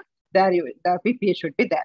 Next thing is shield patient's mouth and nose with aerosol box or plastic drape. Or use surgical mask before starting chest compression if airway is not secured. Then do not give mouth-to-mouth or mouth-to-mask ventilation, which is that should be once again taken care. You can see here, the box has been kept for that reason. Okay, as much as possible, you should be prevent that one. Use compression only CPR until the victim is already is secured. Then CPR is highly aerosol generating procedure. Through spread of aerosol can be limited by use of shields or airway of the victim. That's the important thing we have to think of here. Next area is the securing the patient's airway. Second area is emergency thing, so securing the patient's airway. Secure the airway using tracheal tube or laryngeal mask can be used. Minimize the exposure to risk of healthcare workers to connect viral filter or a heat moisturizer can be used. Then also you can use laryngeal mask along with that, and also you can make sure that we are using the self-inflating bag. Intubation or insertion of when you are using this one laryngeal, this thing is delayed, means what you're supposed to do, use bag and mask ventilation with the filter. Okay, what will happen sometimes when you are going for laryngeal intubation, it may be sometime it will delay. For that time, you can use viral filter as well as side seal. Okay, it's all preventing yourself. Next, third one is the restrictive team composition. Okay, here 3 members should be there, one for airway, second one for providing compression, and third one is for if it required defibrillation. Okay, other team member responsible for recording the events. Okay, these are some of the things you should keep in mind. Next is the tracheal tube placement. Okay, when you are when you are providing intubating the patient, use intubate laryngo video laryngo scope or using the laryngomask airway, as I mentioned earlier. Use direct laryngoscope with the protective measures as mentioned. Okay, then stop chest compression while intubating or inserting the laryngeal mask airway. Cuffed tracheal tube are preferred. Inflate the cuff immediately on insertion. Attach viral filter as mentioned above.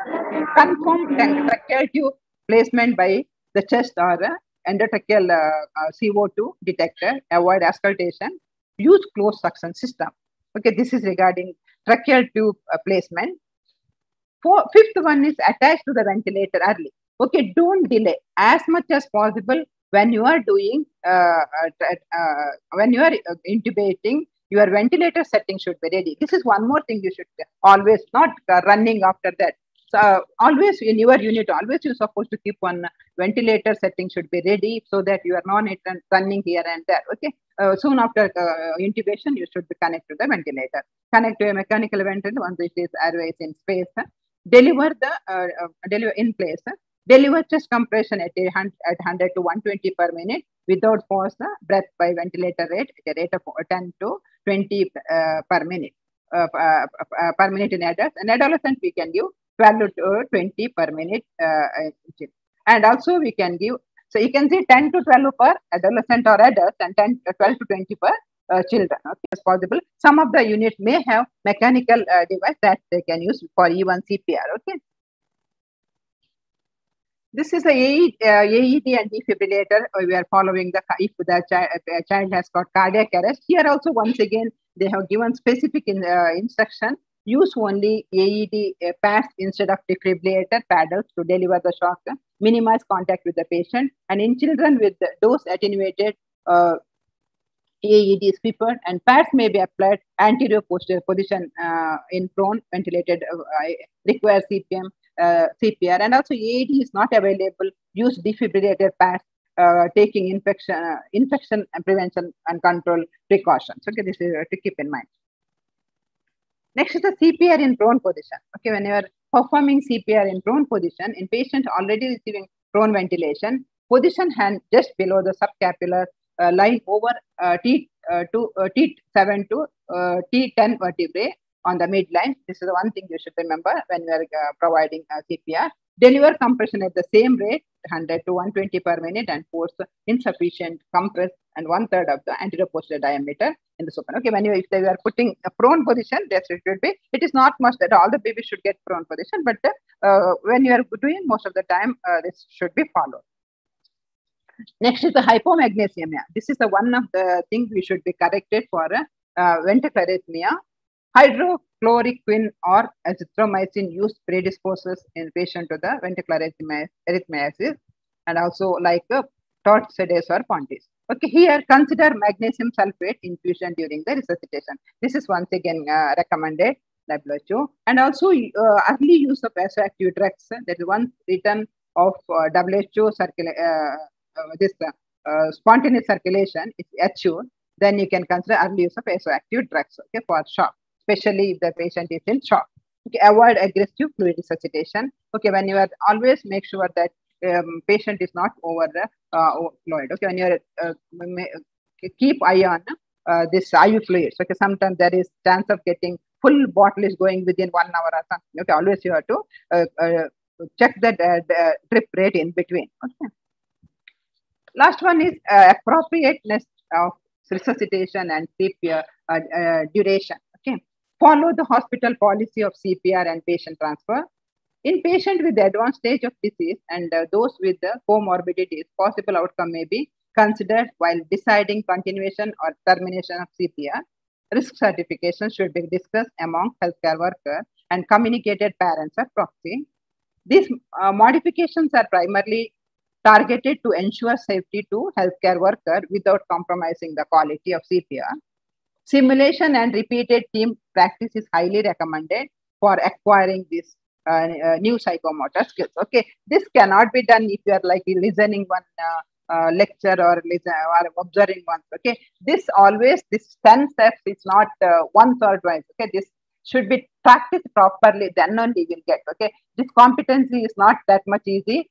Practice makes man perfect. Okay, this should be repeatedly done. You have to first initially observe and you have to do yourself, then only you can do. Okay, this is not one easy, but you have, when you become competency, you make sure that as much as possible simulation is done repeatedly. If you done initially, you can done with the simulation. After that, you only if you once you are really competent, then you do with the patient. Okay, for that, nursing students, we are requesting you have to practice. You are sitting and studying in the home or avoiding clinical, you won't get anything. Please, as much as possible, spend time in the clinical, whatever required is there, and not only spending time in the clinical and be there with the patient, you provide care, then only you'll become competent nurse. Otherwise, you won't become, you will become bookish or otherwise become useless nurse, and you are not at all productive for the hospital. You keep in mind. Okay, now 10 recommendation for CPR. Okay, protect yourself before starting chest compression. As I mentioned earlier, personal protection is very important. Okay, we have to follow the COVID guidelines. We have to personal protective equipment should be used. Then compression, then airway breathing. Then that's you can should go. Then secure the airway to minimize the exposure to risk. Restrict team composition to triangle to educator, triangle of resuscitators. That's as I mentioned. There should be 3 members should be there in the different role. Practice additional care while placement of tracheal tube. Attach ventilator early. Preferably use AED if defibrillator pads are available. And also use pads in placement of conventional pad. Okay, consider hypomagnesemia. CPR can be given with the prone with an advanced airway in place. Early use of vasoactive drug instead of using aggressive fluid resuscitation in the child, especially when it is when you are going for this one. These are the 10 points you have to keep in mind. This is I have already discussed with you when we are considering as mild, moderate, severe. Now we are going to see the, especially in ICU, and if the patient is has got severe, when he has got respiratory distress, what we are supposed to do. Okay, and also how we have to manage the shock. Okay, in brief, I am going to discuss. Please listen. Okay, management and treatment of ARDS. Okay, may be classified into pediatric acute lung injury consensus. Okay, or definition given by them. They have classified into mild, moderate, and severe. In mild, high flow nasal cannula, we can start with the 0.5 ml per kg, begin with, and also we can increase to 2 liter per kg for 2 liter per kg per minute with monitoring. A non-invasive ventilation by BiPAP or CPAP can be given. Okay, it is mild RDS. Okay, now next is the moderate severe RDS. Moderate severe RDS, we can go for lung protective mechanical ventilation may be used. Avoid frequent disconnection of ventilator circuit, nebulization or metered dose inhaler, or restrict the fluids, calculate overload percentage, keeping in less than 10%. Prone position may be considered hypoxemia children if they are able to tolerate. Daily assessment of weaning and early extubation. Okay, when the patient is on oxygen, not keeping over, we are comfortable, we can keep a higher oxygen. Okay, we have early you wean the oxygen, the patient will, we can bring out oxygen fast. Okay, as much you have to check the oxygen saturation, you have to try to bring out the oxygen saturation. And also enteral nutrition if required for 24 hours. Achieve full feeds by 48 hours. Transfusion trigger, that is if the bilirubin hemoglobin less than 7, you have to go for this one, a transfusion, and also we have to maintain stable oxygenation and dynamics and decrease refractory hypoxemia shock, which is our objective here. Now, how we can manage shock, you can see here. Okay, you have seen mild and moderate severe this thing. Now, how we can manage the this one? What is that? The shock. Okay, if the patient with shock, what you can do? First, we have to go for crystalloid bolus, that is 10 to 20 ml. Okay, consider crystal fluid bolus 10 to 20 ml per kg over 30 to 60 minutes with early vasoactive support. We can go for even epinephrine can be given in the patient. What we will do usually, we will go for in our hospital, we will go 10 to 20 ml normal saline or Ringer's lactate, preferably we will give. Okay, after that, what we will do, we will, still the patient is not responding, we will go for epinephrine. Start antimicrobial within first hour. Okay, why? Because there is, if you leave the child without antimicrobial, we'll do sepsis workup and we will go for antimicrobial. We'll start with the first generation antibiotic and we'll see the culture and report, then we will change the, depends upon the sensitivity pattern, we'll change the antibiotic. Okay, then depends upon your hospital, you can follow. Consider ionotrophs. Can anyone write what are some of the ionotrophs usually you are using in ICU? Or you just write in your message. What is the ionotrophs you are using in the hospital? Consider ionotrophs mentioned. Anyone can, one of you can just write what are the ionotrophs. Just write within 1 minute, not checking with this net and writing. What is the ionotrophs? One drug you can write in the chat box. Anyone of you. Within minute, not checking the net. One of you can just write what is ionotrophs used in the hospital. You are fourth year students, you are organizing this. One of you write within 1 minute. Not checking in the net and writing. I didn't see anyone. One ionotrophs you can write in the chat box. No. This is a condition, you see. This is not only here, everywhere this is a condition. It is it should be tip of the tongue. One ionotrophs drugs means you should be able to write now. No one is writing. Anyone is listening or not this one? I am only talking, no one is listening also, I believe. One of you write, then only I will proceed. Okay, very good. Dopamine, we can use dobutamine, very good. Where is this? Seneca sequera, very good. Okay, then I'm going to discuss later what the medication we are giving. Hydrocortisone may be added if there is fluid refractory catecholamine resistant shock. Okay, avoid as much as possible. Avoid if already on dexamethasone. Okay, when we are giving, should be. I will talk about this drugs also a little bit. Okay, when you have to give, what we have precautions you have to take. Once stabilize, restrict IV fluids to avoid fluid overload. Initiate enteral nutrition sooner the better. Okay, why we are telling enteral nutrition? Because as Sir also mentioned, nutrition is very, very essential for the patient, for the children, isn't it? To recover from the disease. For that, we have to start enteral nutrition as early as possible. But you have to see before starting the bowel movements are present or not, maybe as fast stool or not. At least you have to see. Then you have to start, because hypoxia stage there may be chance of decreased perfusion to the gut. And maybe paralytic ileus may be there. But when you are starting also, small amount of feed should be start and gradually you increase the feed. You have to see for the returns also. If it is more than 25% of return, we should not grade up the feed. Okay, that you have to keep in mind. And transfusion trigger I have told, if there is hemoglobin is less than 7, we have to go for transfusion.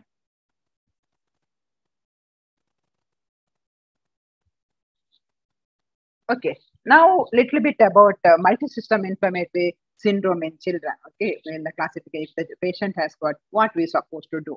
Okay, here it is a new syndrome characterized by unremitting fever more than 38 degrees centigrade and epidemiological linkage with the SARS-CoV-2 coronavirus V2 and diagnostic criteria we have to follow. Okay, based on that only we have to do. Okay, first most thing is 0 to 18 years of age with a more fever more than 3 days and any one of the following. Then we will consider as MIS positive. Okay, rash or Sir has mentioned this one. Sir has shown some pictures also, isn't it? Rash or bilateral non-purulent conjunctivitis or mucocutaneous inflammation signs. Okay, it may be in the oral or in hands or feet. Okay, this is one of the indicator. Hypotension or shock. Features of myocardial dysfunction or pericarditis. Alveolitis or coronary abnormalities. It includes echo findings or may be elevated troponin or troponin level. Then also we can see here evidence of coagulopathy. We have to see for the this prothrombin time and also elevated D dimers will be seen. Okay, and also acute gastrointestinal problems can be seen in these cases. Okay, if it is increased markers of inflammation, such as increased ESR more than 40, C-reactive protein is more than 5 milligram per liter, or procalcitonin. Procalcitonin also is one of the indicator of sepsis, and no other obvious microbial cause of inflammation, including bacterial sepsis, staphylococcal or streptococcal shock syndrome. Okay, then and evidence of recent COVID-19 infection, that is RT-PCR positive and also antigen test or serology test are positive, are likely to contact with the COVID-19. Alternative diagnosis must be excluded before diagnosis of this one. Okay, whenever we are diagnosing, we have to see that they have got any other underlying cause. And also tropical fever, like example, malaria, dengue, scrub typhus, centric fever, these things also we have to see here. And toxic shock syndrome, okay, staphylococcal or streptococcal, bacterial sepsis, once again, MIS with the Kawasaki disorder. These are some of the things you have to rule out, then only you have to consider. Okay, now I have mentioned your steroids. Okay, steroids when to give, how much you have to give, this you have to keep in mind. Steroids are not indicated or harmful in symptomatic and mild case of COVID-19. And once again, indicated only in the hospitalized severe, the critically COVID-19 cases. Okay, steroids should be used at right time, right dose and right duration. Okay, this is the important thing. And indication and recommended dose of corticosteroids may be used in rapidly progressive, moderate and all severe cases. Okay, and dexamethasone 0.15 mg milligram, maximum dose can be given 6 milligram once a day. Okay, or we can also go for methylprednisolone 0.75 milligram per kg, maximum dose of 30 milligram once a day. Okay, continue for 5 to 7 days and taper the dose. This is one thing important. Whenever we are giving any corticosteroids, we should not abruptly stop. When you are educating the parents also, you are discharging with the prednisolone. This is not only this case, maybe nephrotic syndrome, other cases. We have to always taper. We should not abruptly stop. Okay, that is the one thing you have to keep in mind. Okay, then depending on the clinical assessment, daily basis, you can taper the dose. Avoid steroids for 3 to 5 days since onset of symptoms. It prolong the viral shedding. Okay, this is one thing you should keep in mind. And that's why we have to rule out all the things. Then only we have to start with when the others are not working, then only we have to start for the steroids. Okay, self-medication or steroid must be always avoided. Okay, we should not advise any child steroids and all, or this should be prescribed by the physician. Keep it in mind. Next one is anticoagulant. Okay, one of the things is steroids we have discussed, usually used in the sick cases, especially severe cases. And second thing is anticoagulant. Okay, it is not indicated routinely. We should know when to start, when should not be given. Okay, all hospital children should have monitored for thrombosis on suspicion, confirmed by appropriate investigation, and start only low molecular weight heparin in therapeutic doses for a period of 12 weeks with the monitoring. Predisposing risk factors for development of thrombosis, personal history of venous thrombotic events, and family history of first degree relative venous thrombosis events, presence of central venous line, decreased mobility from baseline, burns, active malignancy, estrogen therapy, flare of inflammatory disease, morbid obesity, severe dehydration, and recent trauma or injury. These are some of the predisposing factors you should keep in mind. A prophylactic anticoagulant is indicated in the following circumstances: strong personal or family history, and of what I mentioned earlier, an indwelling central venous line, and one or two or more additional risk factors are the more risk factors. Okay, you have to keep in mind. Next thing is what you are saying, that the decision to administer prophylactic anticoagulation must be balanced with child's bleeding risk. Children already on anticoagulation therapy may be continue same unless there is a develop activity. Okay, we have to make sure that prophylactic dose 0.5 mg per kg twice daily till the child is discharged from hospital, and therapeutic dose is usually 1 milligram per kg per dose. This is what you should remember. Prophylactic is 0.5 mg. Okay, when you started anticoagulant, and therapeutic dose is once again 0.1 mg per kg twice a day. We should be remember these things. Okay.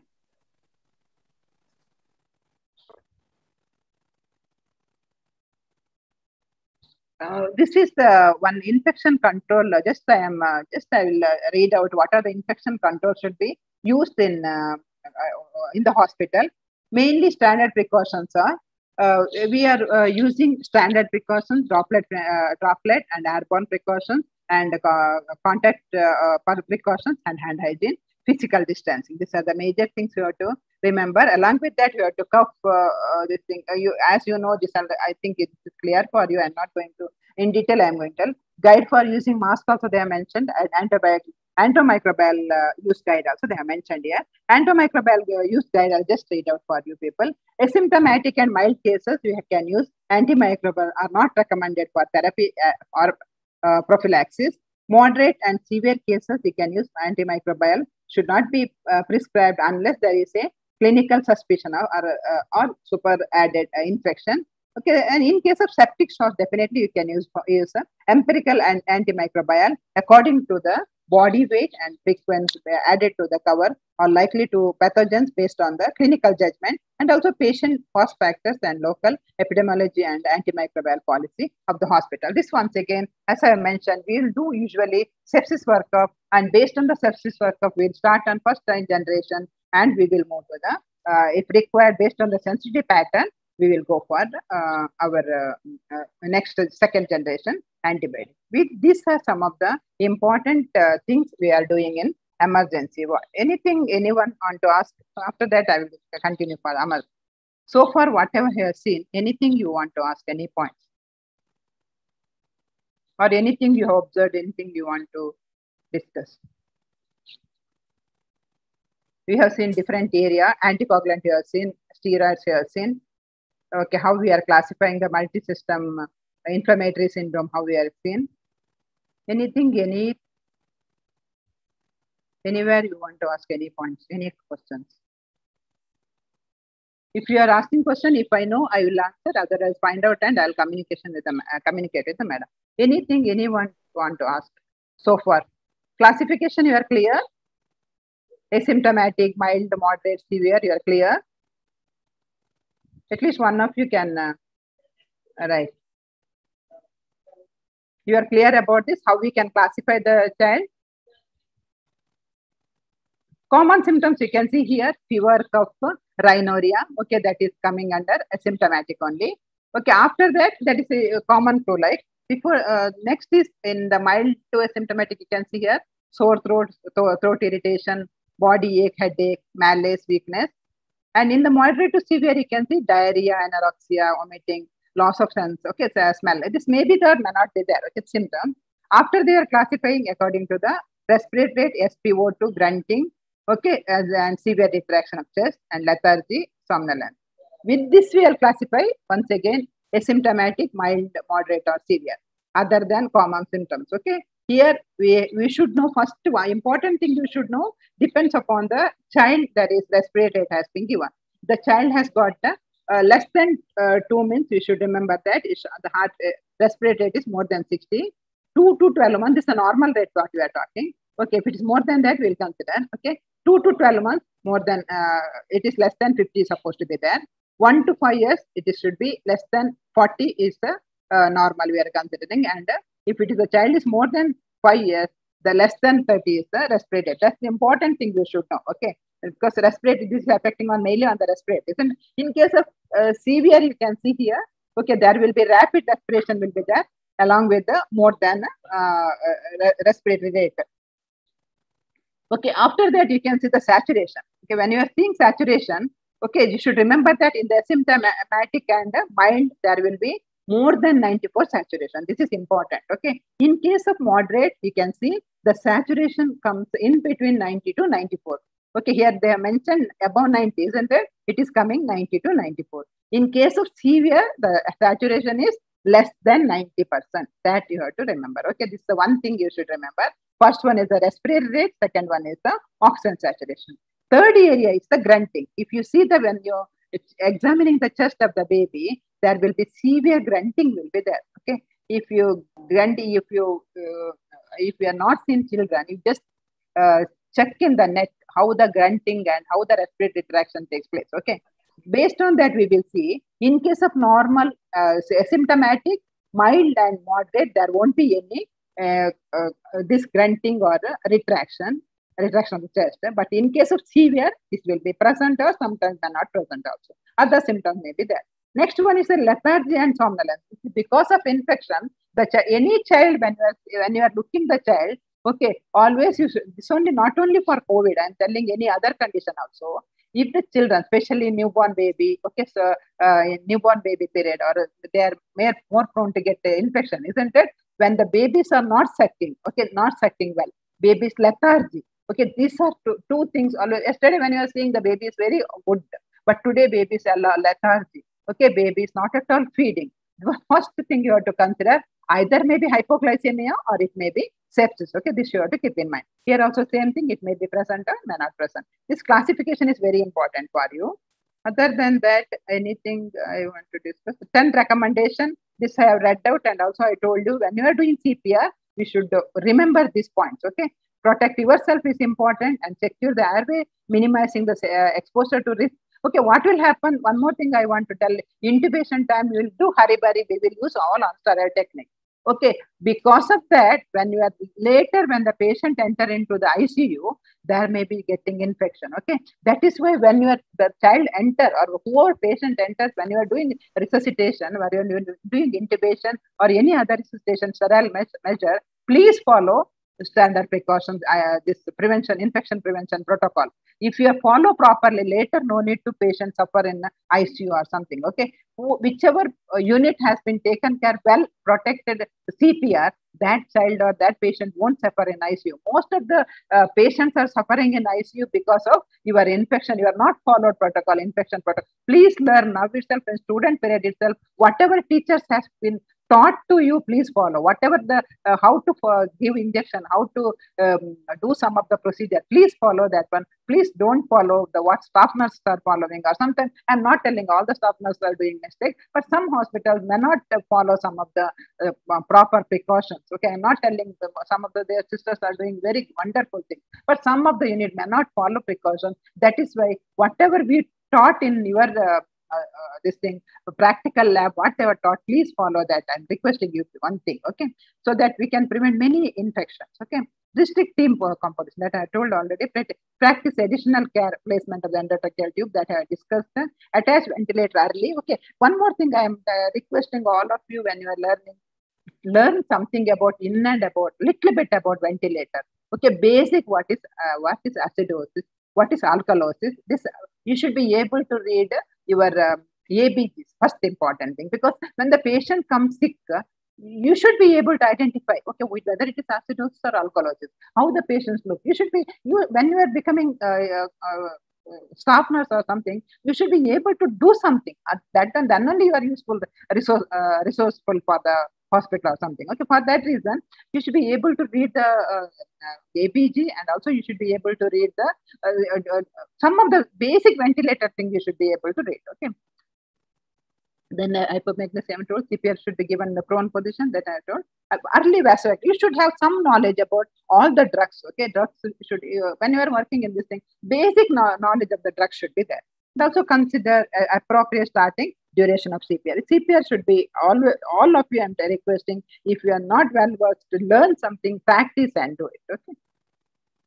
So things I want to tell. I think with this, if any questions you can post, I will. If I am possible to answer, I'll answer. Otherwise, some few things I want to tell you with this. First one is for the future. This also I have. It is not my this. I downloaded from Ministry of Health. They have mentioned here some of the things. Several vaccines against SARS-CoV-2 are in development. However, it remains unclear when successful vaccine might be rolled out, especially in children. It is still in this research stage. Studies on factors responsible for immune dysregulation may be provide insight into the developing vaccine capable of including durable protective immunity and avoiding vaccine-related adverse events. Somebody has had a question earlier also. Then the unprecedented pandemic should be prompt, improved global surveillance of infectious disease, as well as cooperation and communication, so that global society remains in interconnectedness and limits the spread of outbreak. That's the one thing you should remember. Key messages for parents when you are giving this. Sir also told some of the points. Just I will tell you, whenever the parents come across you, they ask some question.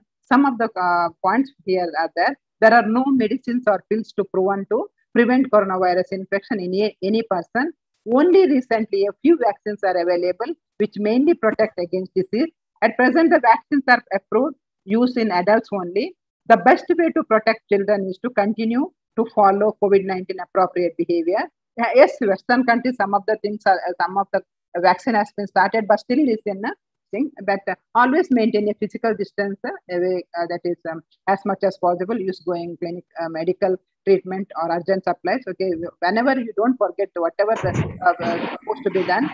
Okay, wear mask when you are outside the. Make sure that face mask that I'm not going to tell. Continuously wash hands with the soap water. 70% sanitizer, making sure that whole surface of the hands are covered. Get vaccinated. Everyone should be eligible above 18 years. Avoid attending public function and social gathering. Avoid group play, and discuss, demonstrate, and reiterate importance of COVID-19 appropriate behavior in children. Okay, this something should be you tell for the parents. Sir has been nicely discussed. I think you have most of the things points you have got from sir. Along with that, my take-home message is nurses must be able to demonstrate accurate knowledge of physical and psychological development changes of children and age between 5 years and 18 years, and they apply this knowledge to examination and treatment of COVID-19, mild, moderate, and severe cases, providing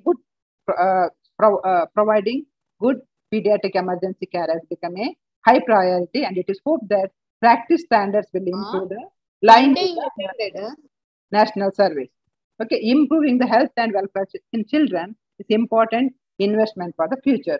At this end, all healthcare professionals must strive to deliver high quality, timely, efficient pediatric COVID-19 care. With this, I will conclude my session. Anything is there, you can ask. Whatever I know, I will answer. Thank you, ma'am, for generously sharing the information with us. Now, let us move on to the question and answer session. Ma'am, I have a question from my side. Yeah. Transport of child from a center to another hospital, are there any extra measures to be taken into consideration? Yeah, actually, when you are transferring, definitely there is COVID guidelines is there. Okay, whoever is, as I mentioned earlier, you have to protect yourself. Okay, whoever is attending the child, they should protect themselves. That is the first thing, and you have to assess the child first. Okay, how the child's condition is. Based on that, you have to, if the child, example, child the distress is more. Okay, then you have to take precautions for that. Okay, whether any airway patency is good, how you have to position the patient. Okay, based on that is important. One is protecting yourself is important. Whether ambulance, you have to call first. That COVID line helpline is there. You have to call them. They will immediately reach you. Okay, that is important thing, and protecting yourself is important. Understood? Okay. That's assessment is important once again here, as in if you are attending the child. The second question from a student, ma'am. Yeah. Are there any post-COVID sequels? Post-COVID, there are chances. Okay, definitely there are chances. It's once again how well we are managed, and not only managed, as earlier sir also mentioned. Post-COVID, there is a recurrence of chances of infection is there. That is why nutrition is important. Nutrition part is very important, and preventing yourself once again. Whoever has got infection, they should not. I got once. I have got no. This there is chance of recurrence. Okay, I have seen the case. So that's why I'm telling with my limited knowledge. Anything else? At what rate of saturation the child requires ventilator support, ma'am? Less than 90%, as I mentioned, they will go for definitely, once again, they have to see other condition. Okay, less than 90, we will closely monitor, and we will see the ABG, not only saturation, we will do the ABG. If there is acidosis, respiratory acidosis there, we will go for intubation. The last question, ma'am. Yeah. How do we address the psychological aspect of parents of COVID children admitted in hospital? Are they allowed to stay with the child? Yeah, definitely one parent should be allowed.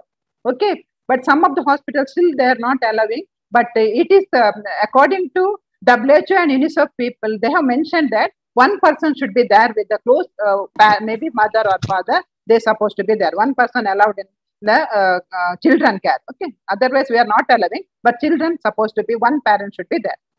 Understood? Now we are at the end of the session. I thank Dr. Yashoda Satish for sharing your knowledge with us. The session was really informative. Now, I invite Mr. Sujit to deliver valedictory report. Thank you.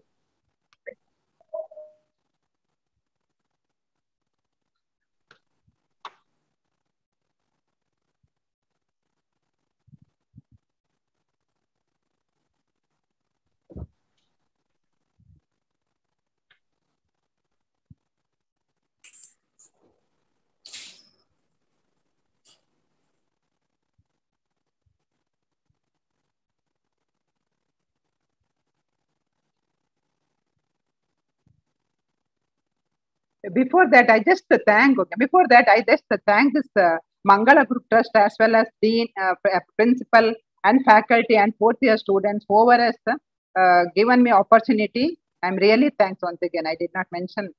Okay. Respected delegates, principal, and my dear friends, good afternoon, everyone. I, Mr. Sujit S., Organizing Secretary, will be sharing the highlights of today's webinar. We kicked off the day by registering 500 plus delegates. We inaugurated the webinar on 15th September 2021 at 10 a.m. Dr. Mari E. Pinto, Principal, New Mangala College of Nursing, welcomed the resource person and delegates with delighted words, followed by inaugural address. First session was moderated by Mr. Sonam Chokten, who introduced the first resource person of the webinar, Dr. Colonel A.T.K. Rao, pediatric hematologist, oncologist, professor, and head Department of Pediatrics in Bangalore. He stressed on the topic parental concern and management guidelines. The session was informative and educative. I'm sure every parent might have enriched the knowledge on how to care their young ones during this pandemic. Followed by first session, second session was moderated by Ms. Donita Fernandez, and she introduced Dr. Yashoda Satish, Professor, Senior Skill, Department of Child Health Nursing, Mahe Manipal. She stressed on the topic, ameliorate nursing competencies to meet nursing emergencies. The session was informative and educative. It was a successful webinar as feedback from the delegate was rated excellent. Now I invite Ms. Deepa to deliver vote of thanks.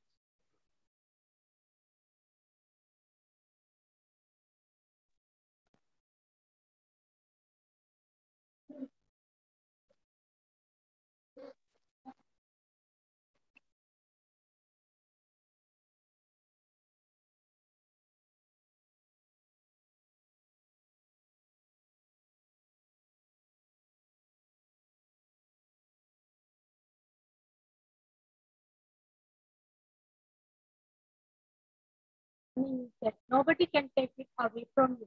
Good afternoon, respected speakers, principals, teachers, delegates, and my dear batchmates. It's my privilege to propose a vote of thanks and acknowledge the contribution of those who worked really hard to make this webinar successful.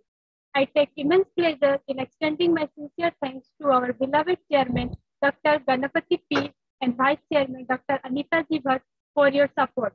I devote my sincere thanks to the Secretary of Mangala Charitable Trust, Mr. Rajesh Malli, for his enormous cooperation in organizing this event. I have no word of gratitude towards the two eminent personalities without whom this program has no value. They are the today's speaker, Dr. Kanal A.T.K. Rao, pediatric hematologist, oncologist, and senior professor, and HOD in pediatrics in Bangalore, and Yasoda Sati, senior care, Department of Child Health Nursing, Manipal. I would also like to thank Mrs. Pratisna Suhasini, Dean and Principal of Mangala College of Educational Institutions. I also extend my sincere thanks to the principals and vice principals of Mangala Group of Educational Institutions for their continuous guidance and support, which stimulate us to do our best. A big thanks to a great supporter, Mr. Vijay Kumar, PRO, for your guidance and support. I thank opportunity to take all the delegates, teaching and non-teaching staff for your cooperation and support. I would also like to thank the technical team and all the people who work behind the screen to make this event happen. Last but not least, I wish to express my gratitude and thanks to all my guests who work closely to make the webinar successful.